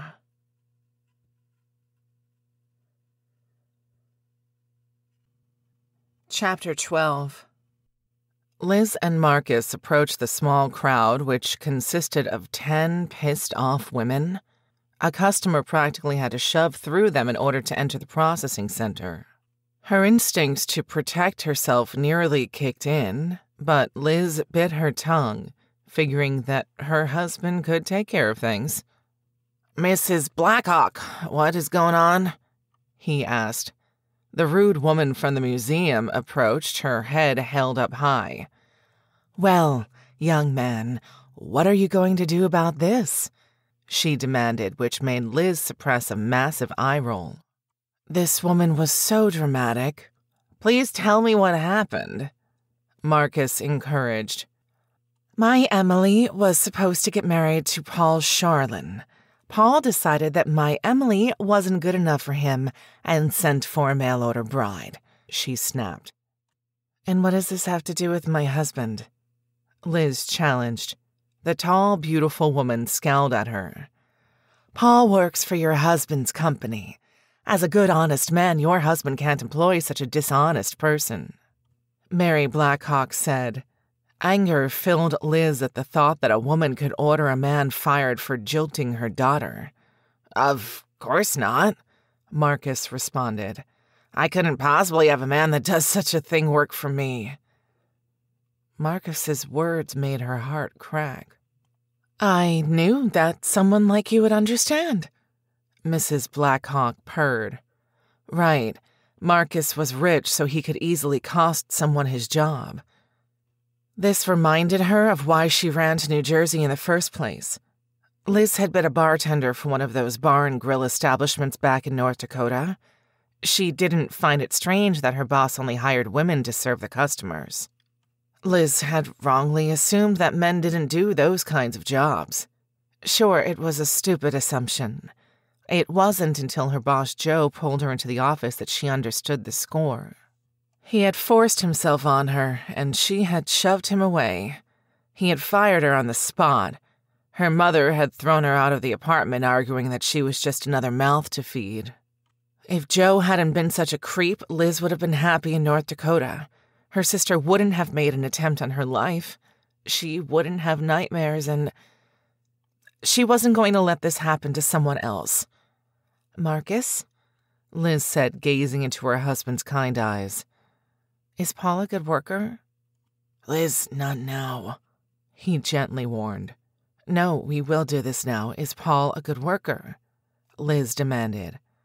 Don't interfere in island business, Mary Blackhawk snapped. So, Mary, your Emily is okay with you interfering like this? Liz shot back. Where is she? Where is the woman who was supposedly jilted? Moments later, a short woman with black hair and tan skin pushed forward. Her eyes were full of hurt and pain. He promised to marry me, the quiet woman said, her voice quivering. Then he decided on a mail-order bride. Why? Liz demanded. "Excuse me," Mary shouted. "I don't think that you—" "Shut up," Liz yelled, her fury nearly making her see red. "I'm talking to Emily. Let her speak for herself." "It's okay, Mom," Emily said, her eyes pleading. "She just wants to know what happened. Look, Liz, Paul abandoned me 2 months before our wedding." "Why?" Liz asked, pressing the issue. "Well, because he fell out of love with me. Why would you want to marry someone that doesn't love you?" Liz gently asked. "You did," Mary Blackhawk pointed out, which made Liz sigh. "I'm a mail-order bride. Love between my husband and I is going to come in time. But you know him. You know that things will never work. Why risk losing a friendship with Paul by getting him fired? Don't you care about him?" Liz argued. "Of course I do. I've known him for 75 years. Maybe we should go. Please, Marcus, don't fire him," Emily softly pleaded. "I just want to stop talking about this." "Don't listen to my daughter. Fire him, or else I will make sure no one uses your processing center." "I will apply to open one 2 streets away from yours. You will do nothing," Emily shouted. "Stop threatening Marcus. Stop it. Paul broke up with me because of you. He said that he couldn't bear eternity with a mother-in-law like you. He tried. He really did. Drew and Brody also passed on me for that reason. I'm going home," Emily said before storming off. The shock on Mary Blackhawk's face turned into anger. "Marcus, your wife will know her place," she said. "Come on, ladies. We have a business permit to apply for." As soon as the women left, Marcus let out a groan. "Great. I'm about to lose my business." "Good," Liz snapped as she pulled her hand from his. Marcus blinked in surprise. "Good? You want me to be without means of supporting us?" he demanded. "That's no worse than what you were going to do to Paul. Maybe you deserve it. I can't believe that you were actually going to fire someone for Mary Blackhawk of all people," she complained. "That's what someone gets for dating a Blackhawk. Paul knew the risks. It's like a common rule on Portman Island. Dating a Blackhawk can lower your job security." "And you think that's okay? You think that it's right that she does this to innocent people? Why are you so complacent? You're playing into the scheme. Liz, how about you go home? I'll show you around the center when you calm down." The rejection hurt. Liz tried to force the tears from her eyes. "Okay, fine. I don't go where I'm not welcomed," she said before heading home. Marcus rubbed his face as he entered the center, which was crowded with customers. He saw Paul behind one of the stations. He strolled over to the man, his intent to yell at him. But then someone grabbed his arm. Marcus glanced down at his unhappy sister-in-law. "You are an idiot," she hissed. "You aren't going to fire Paul. That's just stupid. Liz is right." Marcus nodded, ashamed that he was going to give in to Mary Blackhawk. "No, I'm not going to fire him. He looked around the bustling center, knowing that in 3 months all of it would be gone. He'd have to reinvent himself. But Liz was right, and he hated it. "What's wrong?" Esperanza softly asked. "I think I need to go after Liz. I hurt her feelings when I canceled her tour." "Well, then go after her," Esperanza prompted. "Shouldn't I wait it out?" he asked, not wanting to fight with Liz. "Wait it out? You mean let her anger fester?" she asked before giving him an eye roll. "Let me help you out first. Does Asher know you're here? Why didn't he get your groceries?" Marcus demanded. "Because he's at work. I'm pregnant, not helpless." Marcus nodded but escorted his sister-in-law to an empty station.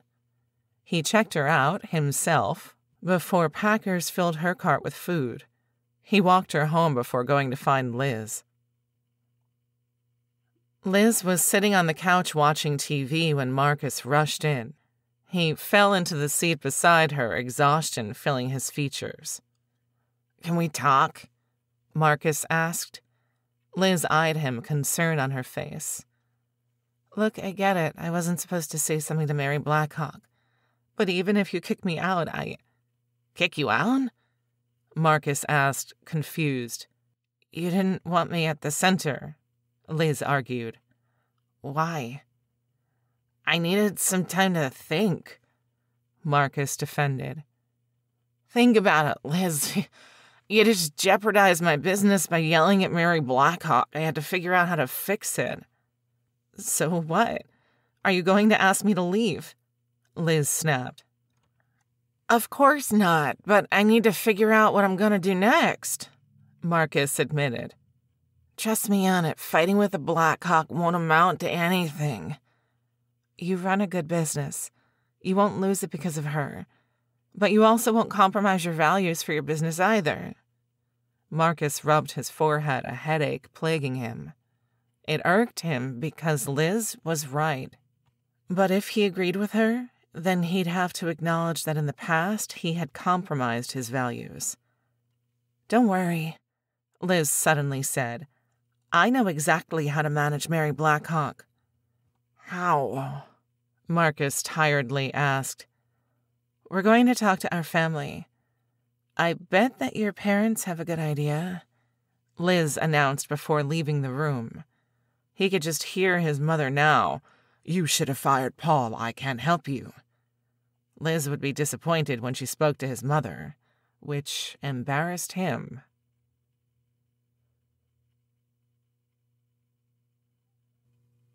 Chapter 13. The next day, Liz opened her eyes and let out a sigh. She was wrapped up in Marcus's arms yet again, since another nightmare had troubled her. It was disappointing that Marcus hadn't made good on ravishing her, but Liz couldn't help but think that it was for the best. She had been annoyed with him for the humiliating way he had dismissed her, but that memory was slowly fading as the need to be consumed by Marcus took over. Liz's lips gently pressed a kiss to Marcus's warm chest, which caused him to let out a groan. She lifted her face and made eye contact with him. "What happened to having your way with me?" Liz challenged, her heart pounding. Marcus took one glance at the alarm clock and let out a curse. "That will have to wait until tonight. I actually have to be at the processing center today," Marcus complained. Liz sighed and rolled off of her husband, who reluctantly got out of bed. "Tonight, then," Liz agreed as she contemplated what to make for dinner. If it was going to be their special night, she couldn't very well serve sandwiches. "Are you gonna visit my mother today?" Marcus wondered. "Is she at the ice cream shop?" Liz inquired. "Not this early," Marcus replied before walking toward the door. "Well then, I might as well visit with her before I meet with Cassandra," Liz said as she walked into the bathroom. Liz wasn't overly optimistic or delusional. She knew that dealing with Catherine was going to be a challenge, but she hoped that the woman would see things her way. Liz mulled over how she was going to approach her mother-in-law as she changed into a blue sundress. She knew that Catherine was a prickly woman who didn't like dramatics, but she had to be agreeable to what Liz had in mind. Liz slipped into her sandals and made her way downstairs. Marcus was sitting at the table shoveling the last of his cornflakes into his mouth. He jumped to his feet and shot Liz a tender look. "I've got to go. I'm running late." "Good luck with my mother," he quickly said, then he rushed out of the house. Liz sighed and decided to skip breakfast.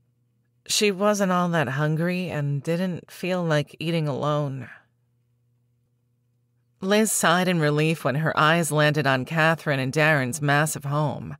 It was already 95 degrees, and sweat was making her sundress stick to her skin. Liz sucked in a breath before mounting the steps. She rang the bell and the door flew open, Catherine staring back at her with surprise. "Are you pregnant?" Catherine demanded, which made Liz blush. "No, we haven't even—" "What in the hell are you here for, then?" "Go track my son down and seduce him." "I want my grandchildren to grow up together," Catherine said. "A lovely thought, but Marcus and I have a lot to work out," Liz confessed. "And you came to me to talk about things?" Catherine asked, incredulous. "Why not go to Esperanza?" "Because Esperanza isn't a native of Portum Island, but you are," Liz clarified. "Okay, come on in. I was just about to drink my morning smoothie. Want one?" Catherine inquired. "Sure," Liz responded before following Catherine into her spacious kitchen. Liz sat at the breakfast bar while Catherine filled 2 tall glasses with the contents of the blender. She placed one of the glasses in front of Liz, who immediately took a sip. This was a delicious fruit smoothie, not the nasty green crap that Nancy tended to make. Catherine plopped down across from Liz, dressed in a t-shirt and shorts, which was casual but sensible for the weather. "Tell me everything, dear, even why you utterly refuse to be intimate with my son," Catherine insisted. Liz blushed but complied with her mother-in-law's request. "So, Mary Blackhawk wanted this Paul fellow fired because he jilted one of her spoiled daughters. That hardly makes sense, especially since Mary did everything to dissuade Emily from marrying him," Catherine commented. "She can't win," Liz insisted. "And how do you intend on facing off with the great Mary Blackhawk?" Catherine asked, amusement flashing in her dark eyes. Liz considered the situation at hand, then snapped her fingers.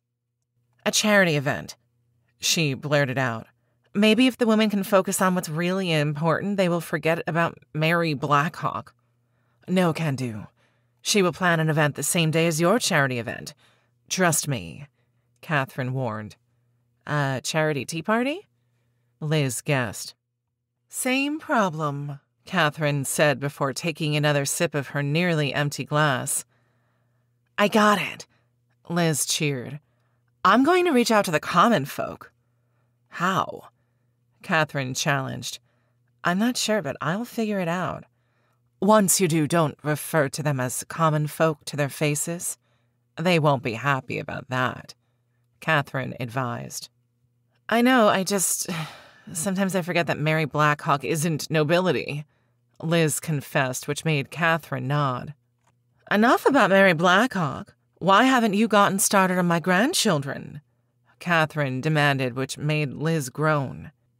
"I just met Marcus. I don't jump into bed with strangers, and besides, it almost happened yesterday, then that fight happened," Liz pointed out before her cheeks burned again. "I've hit a new low. I'm talking about my relationship with my mother-in-law," Liz thought to herself. "Don't be embarrassed, dear. I have been married for hundreds of years. I am a wealth of information," Catherine bragged. "How about a topic change?" Liz desperately asked. "Have you called the district attorney to get an update on your case? It's like this woman loved bringing up uncomfortable topics." "No, but—" "Make sure you do that soon," she said. "Fine," Liz said. "Anyway, dear, I have to get going.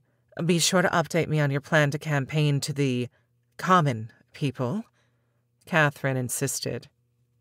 Liz chuckled before getting to her feet. "Thanks for the smoothie," Liz said. "It's no problem, dear. I would have poured it out otherwise," she said. The wastefulness annoyed Liz, but she bit her tongue and decided to go visit Cassandra. The commercial building that held the Portum Island mail-order bride service was located in the center of the island. That meant that Liz had a 2-mile walk to make. Despite the exertion, she was in good spirits. Catherine had seemed open to going toe-to-toe with Mary Blackhawk. She had listened to Liz with an open mind. Catherine was proof that not everyone on Portham Island was stuck in their ways. Her elation at making progress halted when her eyes beheld the crowd of 30 women blocking the entrance of the commercial building. "Keep Portham Island safe! Keep the foreign brides away! Keep Portham Island safe! Keep the foreign brides away! Keep—" Mary Blackhawk signaled to the group, who immediately stopped chanting. "Good morning, Liz," Mary greeted, a scowl on her face. Liz's heart pounded as fury filled her veins. This entitled witch was harassing people all because Paul didn't get punished for jilting her daughter. "Don't you have something better to do?" Liz shouted. "Look at you, picketing a building because you didn't get your way. You are a pathetic, useless waste of space. Why haven't you put your energy into something useful? Have you volunteered at the orphanage given to the less fortunate or tutored school children? What in the hell are you good for? You heard Emily. Paul didn't want to marry her because of you. And all of your little puppets follow you around because they are afraid of you? You—" Mary stepped forward and slapped Liz across the face.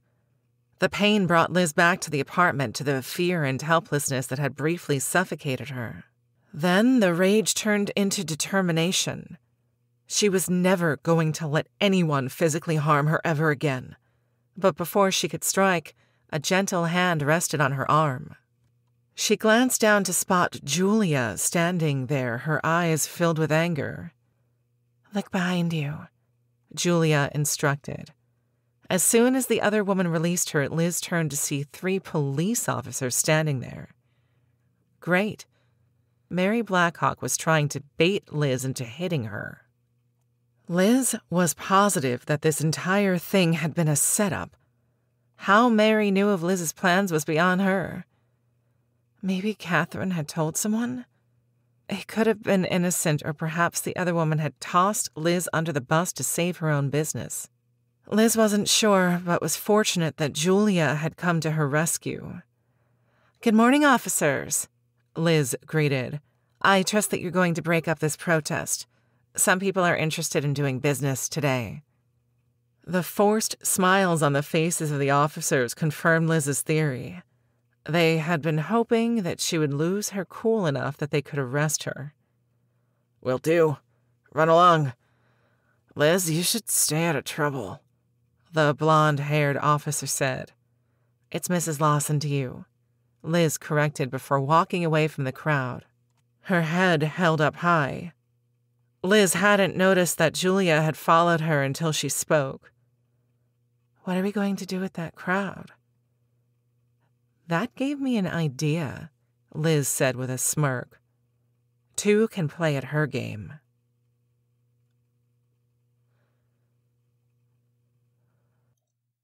Chapter 14. "Hi, Marcus," Asher said as he strolled into the processing center. Marcus, who still had no customers at his station, smiled at his grinning brother. He loved Asher and enjoyed seeing his brother's face filled with happiness. Emma had done a number on him. Emma. Just thinking of that woman caused guilt to surface. He needed to tell Asher what had happened and hoped that his brother was happy enough with Esperanza that it wouldn't matter. "Can you come over for a beer?" Marcus wondered. "I need to talk to you about something." "Sure, is everything all right?" Asher inquired as he fished his credit card out of his wallet. Marcus woke up his computer and pulled up Asher's order, a comforter that Esperanza had probably picked out. "Now let me grab the comforter for you," Marcus said before he ran to retrieve Asher's order. His heart nearly sank when he returned to find Emma standing beside Asher. "Asher, it's so nice to see you. I heard about Esperanza's pregnancy. Hopefully you'll be smart enough to hire a nanny for her. Brad just hired one for me. That's why I'm able to go out," Emma boasted. "That's nice, Emma," Marcus commented, glad that Brad had taken his advice. Of course, that isn't what I want, but it's an upgrade. Emma huffed. What do you want? Asher asked, confused. Asher, your brother and I had a deal, Emma announced. If he got me off the island, I'd keep my mouth shut. Asher eyed Marcus with concern. Emma, you can't leave the island. The pain is too great for you. We've tried getting you through the barrier. Asher gently said, but Emma's eyes only flashed with anger. If I have to spend one more day with Brad, I think I'll scream. He is cheap, boring, and refuses to do anything exciting with me. I want off this boring island. Emma cried, tears beginning to stream down her face. If you can't pass through the barrier, there's nothing I can do, Marcus hesitantly said. Asher, Marcus and I slept together the night before our wedding. I left you for Marcus, but he refused to commit to me. He told me to marry you, but I refused. So I ran to Bradley, which was an utter mistake, since he's so dull. Emma complained. Marcus met Asher's eyes, which were filled with shock. It was like his brother couldn't process anything. It was a fling. Emma was never going to leave you for me. I was drunk, and she was available. I'm sorry, Asher. I was going to tell you. When? Asher demanded. When you came to my house for a beer. Look, you have Esperanza now. Emma isn't important.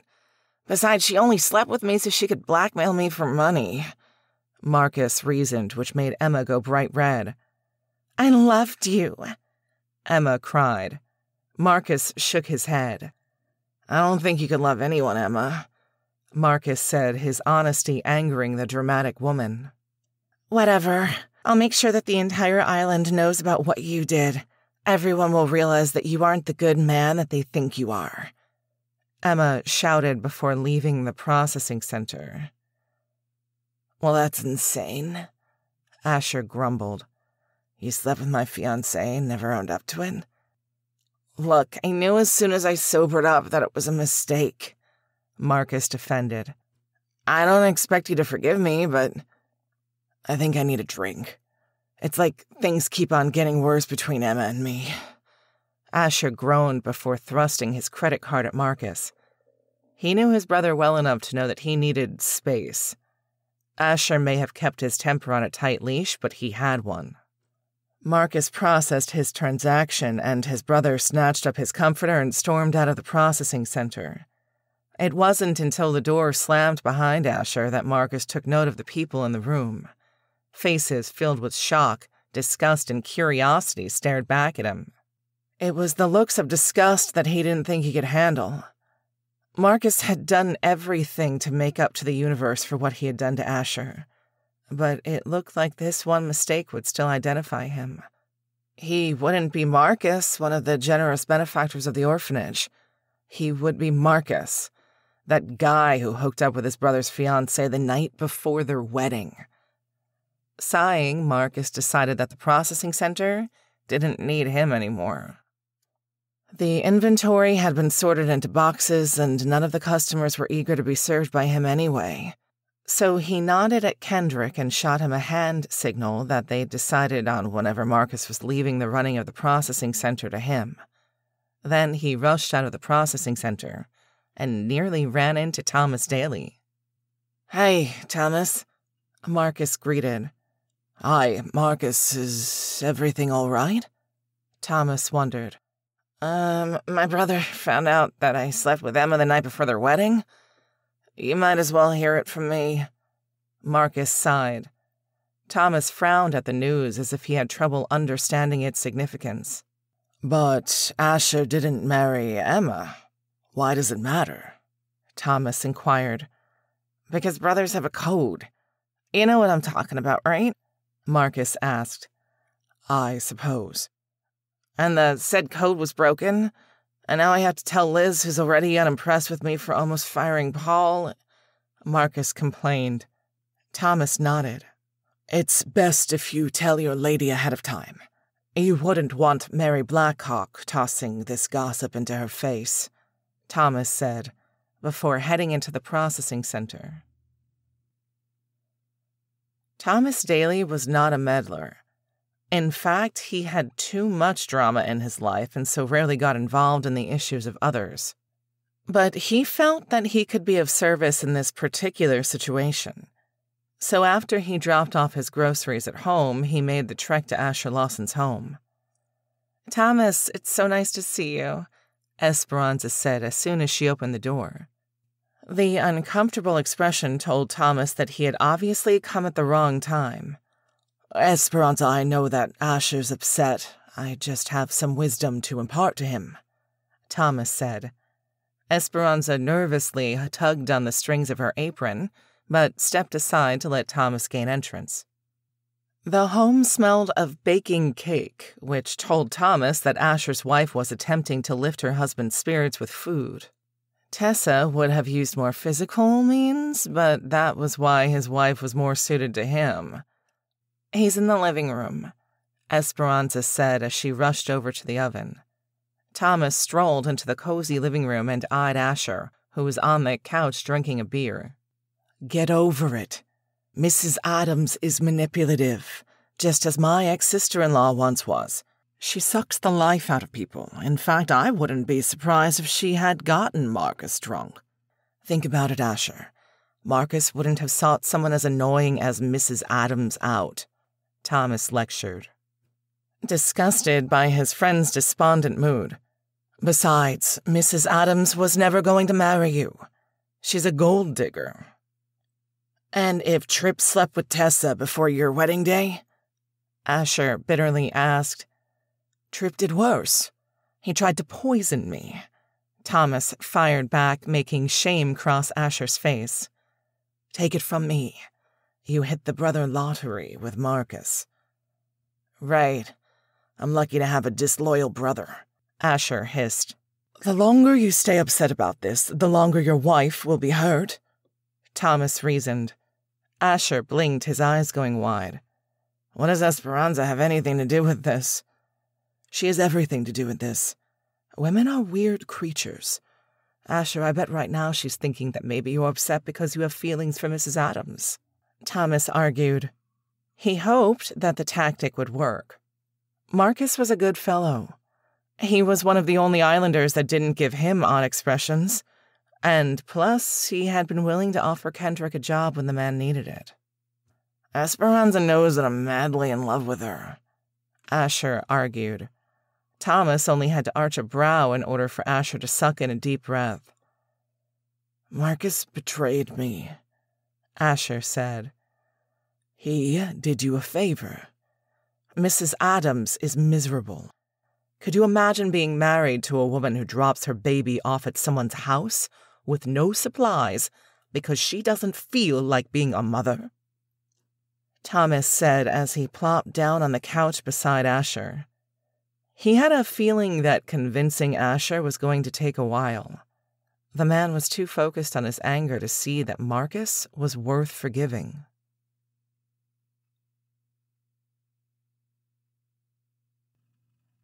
Chapter 15. It was sunset by the time Liz stumbled into her home. It took hours, but she managed to make headway. Her entire body ached from walking all over the island. The purpose of the day was to recruit islanders for her mission. Liz hobbled into the kitchen and spotted Marcus sitting at the kitchen table with his head in his hands. She immediately knew that something was wrong. Liz limped over to Marcus and placed her hand on his shoulder. "What happened?" Liz asked, thinking that he had lost the processing center. "I care about you, Liz. You know that? Honestly, ever since you came to this island, it feels like everything has become bright and exciting. I don't want to lose you. But I think once I say this, you will pull away from me." "What happened?" Liz asked through a tightening throat. "Before Asher and Emma's wedding, I slept with Emma. I was stupid. I got drunk and one thing led to another. I regretted it as soon as I was sober. I didn't tell Asher about it because I didn't want to hurt him, so I kept Emma quiet with bribes. But then she asked for something I couldn't deliver. She asked me to help her get off the island. Because I didn't deliver, she told Asher what happened," Marcus said, which made Liz groan. "And now everyone on this judgmental island is talking about you? No wonder why some of the women that I spoke to today gave me pitying looks. I have no idea how to respond," Liz confessed, her mind spinning. The Marcus she knew was thoughtful and cared deeply for others. How could he have made such a terrible mistake? "You talked to people on the island?" Marcus inquired, sounding interested. "It's a pet project I'm working on." "So have you made up with Asher?" Liz asked.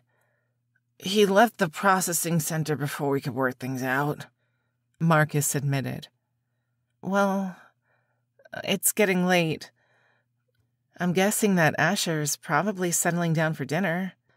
If I were you, I'd give it a day," Liz suggested. "I guess you're right," Marcus said, as the doorbell rang. Liz let out a groan and rushed over to the door. She quickly opened it to find Emma on the other side, tears streaming down her face. She didn't have any patience for the broad. "You need to help me," Emma cried. "Brad fired the nanny. He expects me to stay home. He said that hiring the nanny gave me more opportunities to cause trouble." "I need to help you?" Liz asked, confused. The crazy broad wiped her tears and glanced thoughtfully at Liz. "I need to divorce Brad. He isn't making me happy," Emma complained.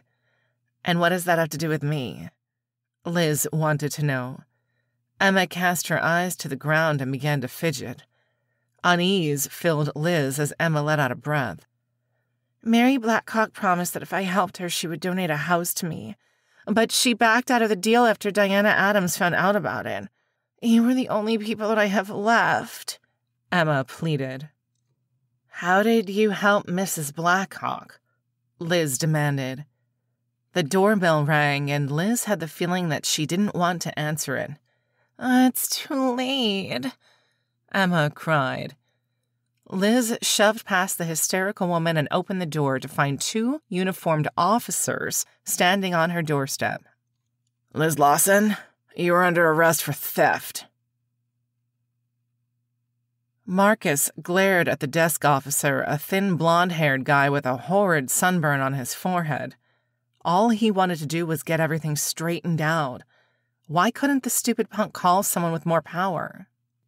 "Mr. Lawson, the judge won't hear Mrs. Lawson's case until tomorrow," the officer said, annoyance on his face. "This was a setup. Liz has never been to Mary Blackhawk's house. Why don't you listen to what Emma Adams has to say?" Marcus suggested. All he could think about was Liz, alone, frightened, and in a place where she didn't belong. This was all his fault. If only he had handled things with the Blackhawks sooner, Liz wouldn't be in lockup. Marcus glared at Emma, who was sitting in one of the plastic chairs in the waiting room. The venomous woman was crying, as if she were the victim. He wanted to shake the annoying woman, but knew that the act wouldn't accomplish anything. All he could focus on was what would happen if Liz were convicted of a crime. She could be deported from Portham Island. He could lose the woman of his dreams because of a petty woman who didn't like when others argued with her. Marcus knew that he'd never leave Liz to her fate. He would follow his wife wherever she went. "You can come back tomorrow. That's when someone will be available to speak to you." Marcus Lawson was getting something that anyone that crossed Mary Blackhawk got. The brush-off. "I'll be here first thing," Marcus warned as the door to the police station opened. "I'm sure you will," the desk officer said. Marcus turned and saw Asher standing behind him, his eyes filled with sympathy. "One of Dad's golfing buddies told me that Liz got taken in for theft. Thanks to Emma, She snuck Mrs. Blackhawk's ring to the cleaning lady who stashed it in the sugar bowl," Marcus reported. Asher's eyes narrowed. "I used to love her," he admitted. Marcus's gut turned because he now understood what love felt like. "I know. I shouldn't have done that to you, Asher," Marcus said. Asher shook his head and pulled Marcus into a tight embrace. "She isn't worth it, Marcus."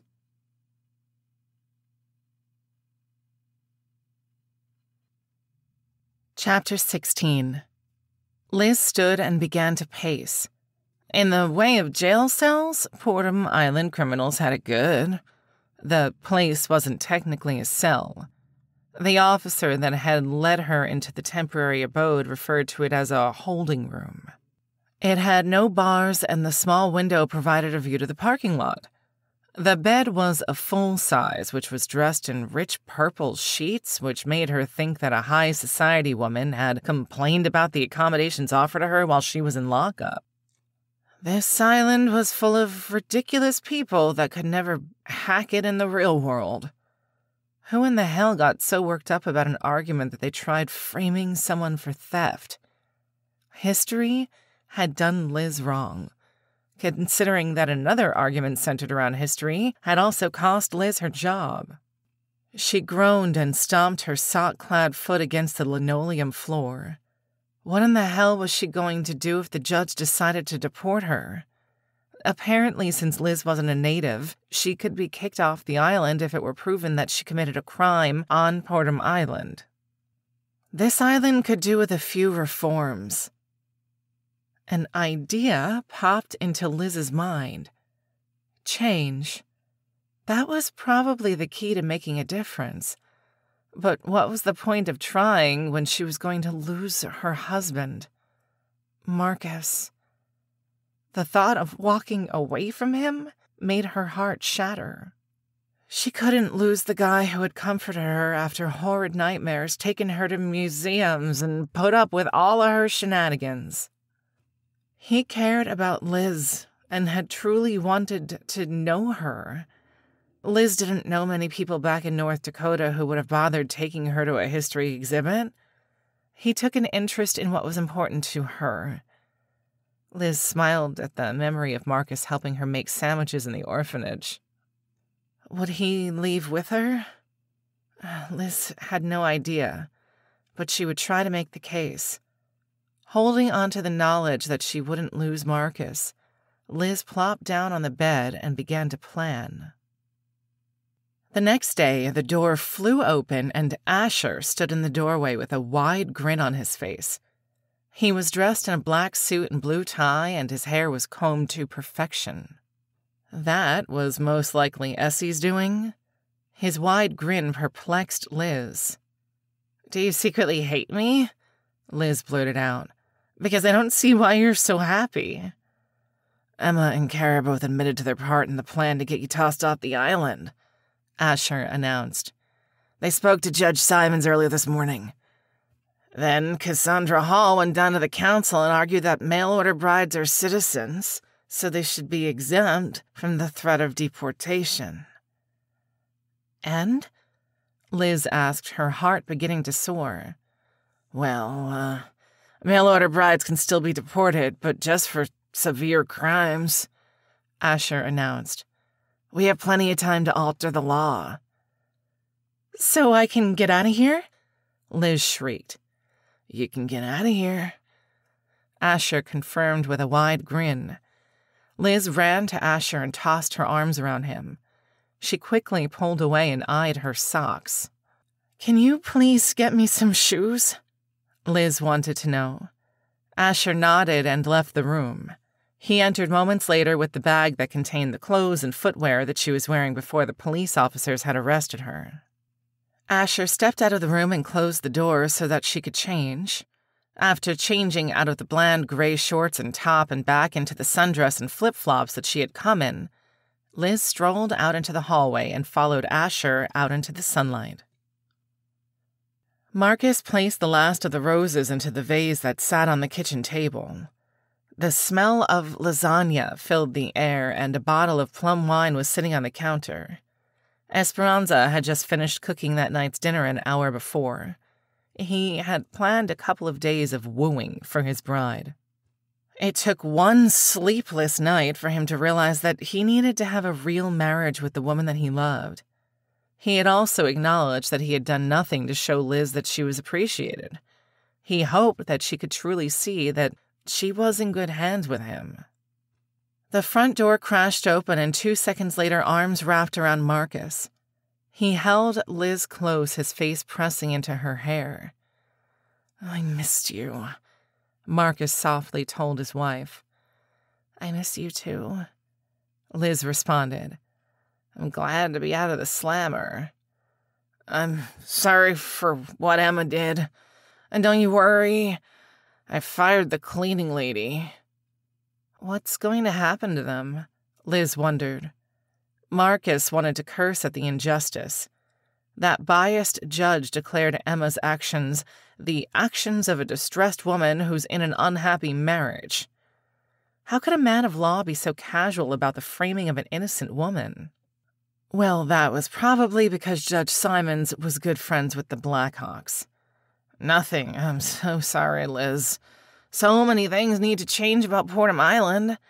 Mary should never have been able to frame you just because you had the courage to stand up to her.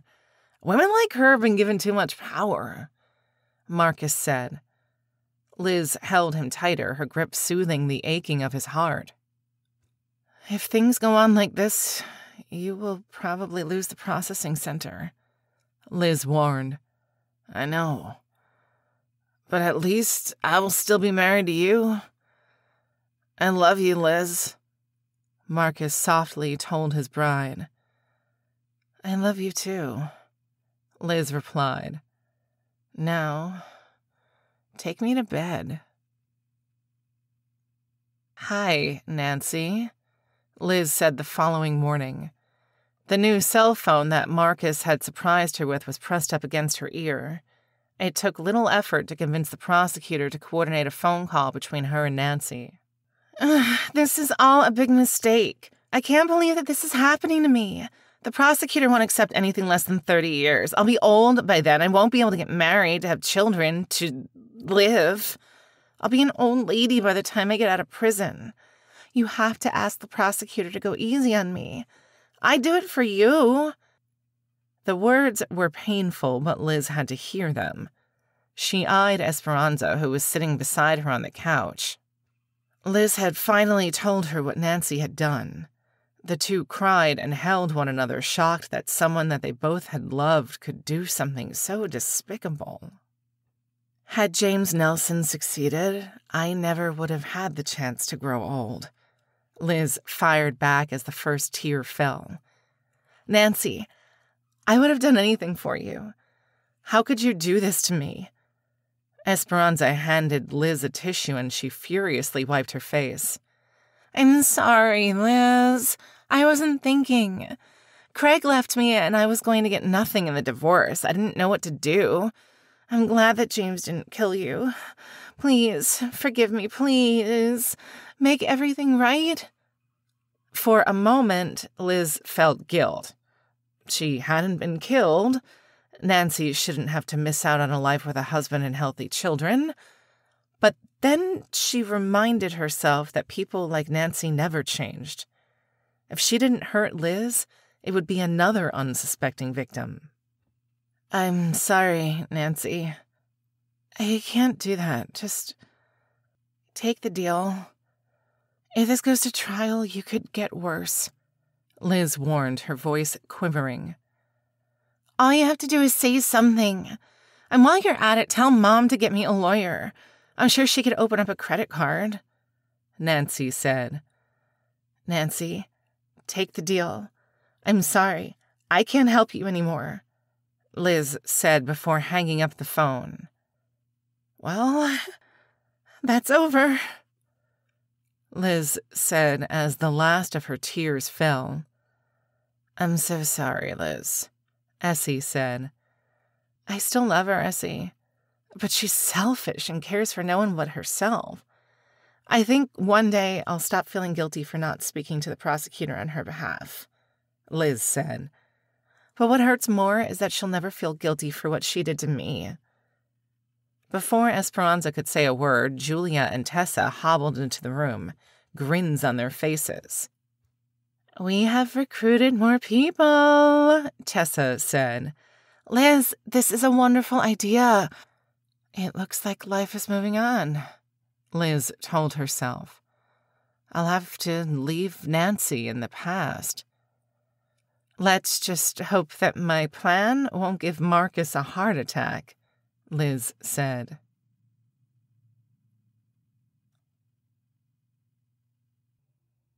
Epilogue.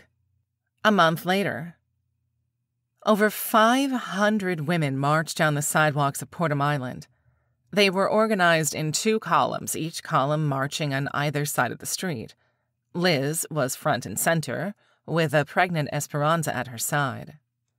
Liz had tried to talk the woman out of the mile-long march, but she wouldn't hear of it. Liz was tired of the Blackhawks, who had just filed their petition to open up a processing center. Liz knew that if she didn't act, things would only get worse. The council's building loomed ahead, with Kevin and Thomas holding the double doors wide open. Let us be heard! Let us be heard! Let us be heard! Liz shouted. Soon the women joined in. Liz marched into the council's building, her column following right behind her. She entered the auditorium where the council meetings were held. She strolled down the aisle and glared at a stunned Mary Blackhawk, who had been about to start her presentation. Let my story be heard, Liz shouted. Mary Blackhawk was so offended by my behavior that she had my cleaning lady plant her ring in my sugar bowl. She then called the police and they arrested me. I was nearly deported. Let me be heard, Liz yelled. A short woman with long black hair stepped forward, her face filled with determination.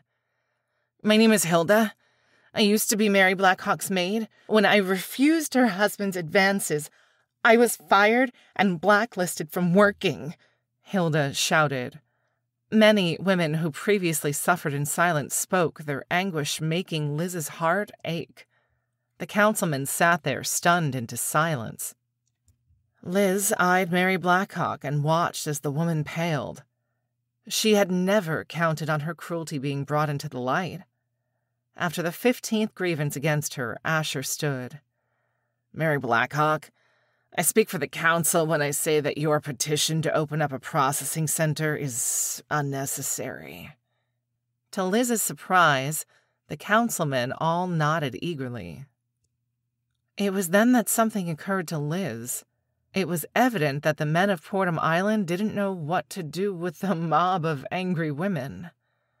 But, sir, I come from a strong and proud family, and— So then act like it, Councilman Terrace yelled. For goodness sake, Blackhawk, do the honorable thing and stop flexing your power.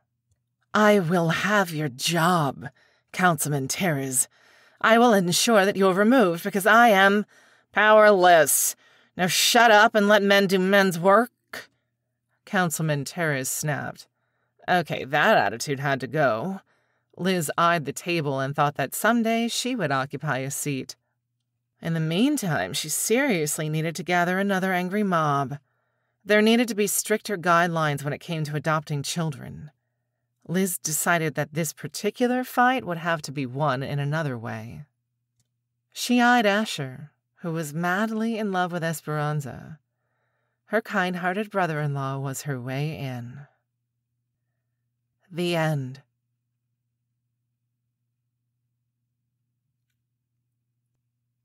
This has been Liz, Bride Stock on Portham Island, Book 4. Written by Debbie Civil. Narrated by Bethany K. Copyright 2020 by Debbie Civil. Production copyright by Debbie Civil.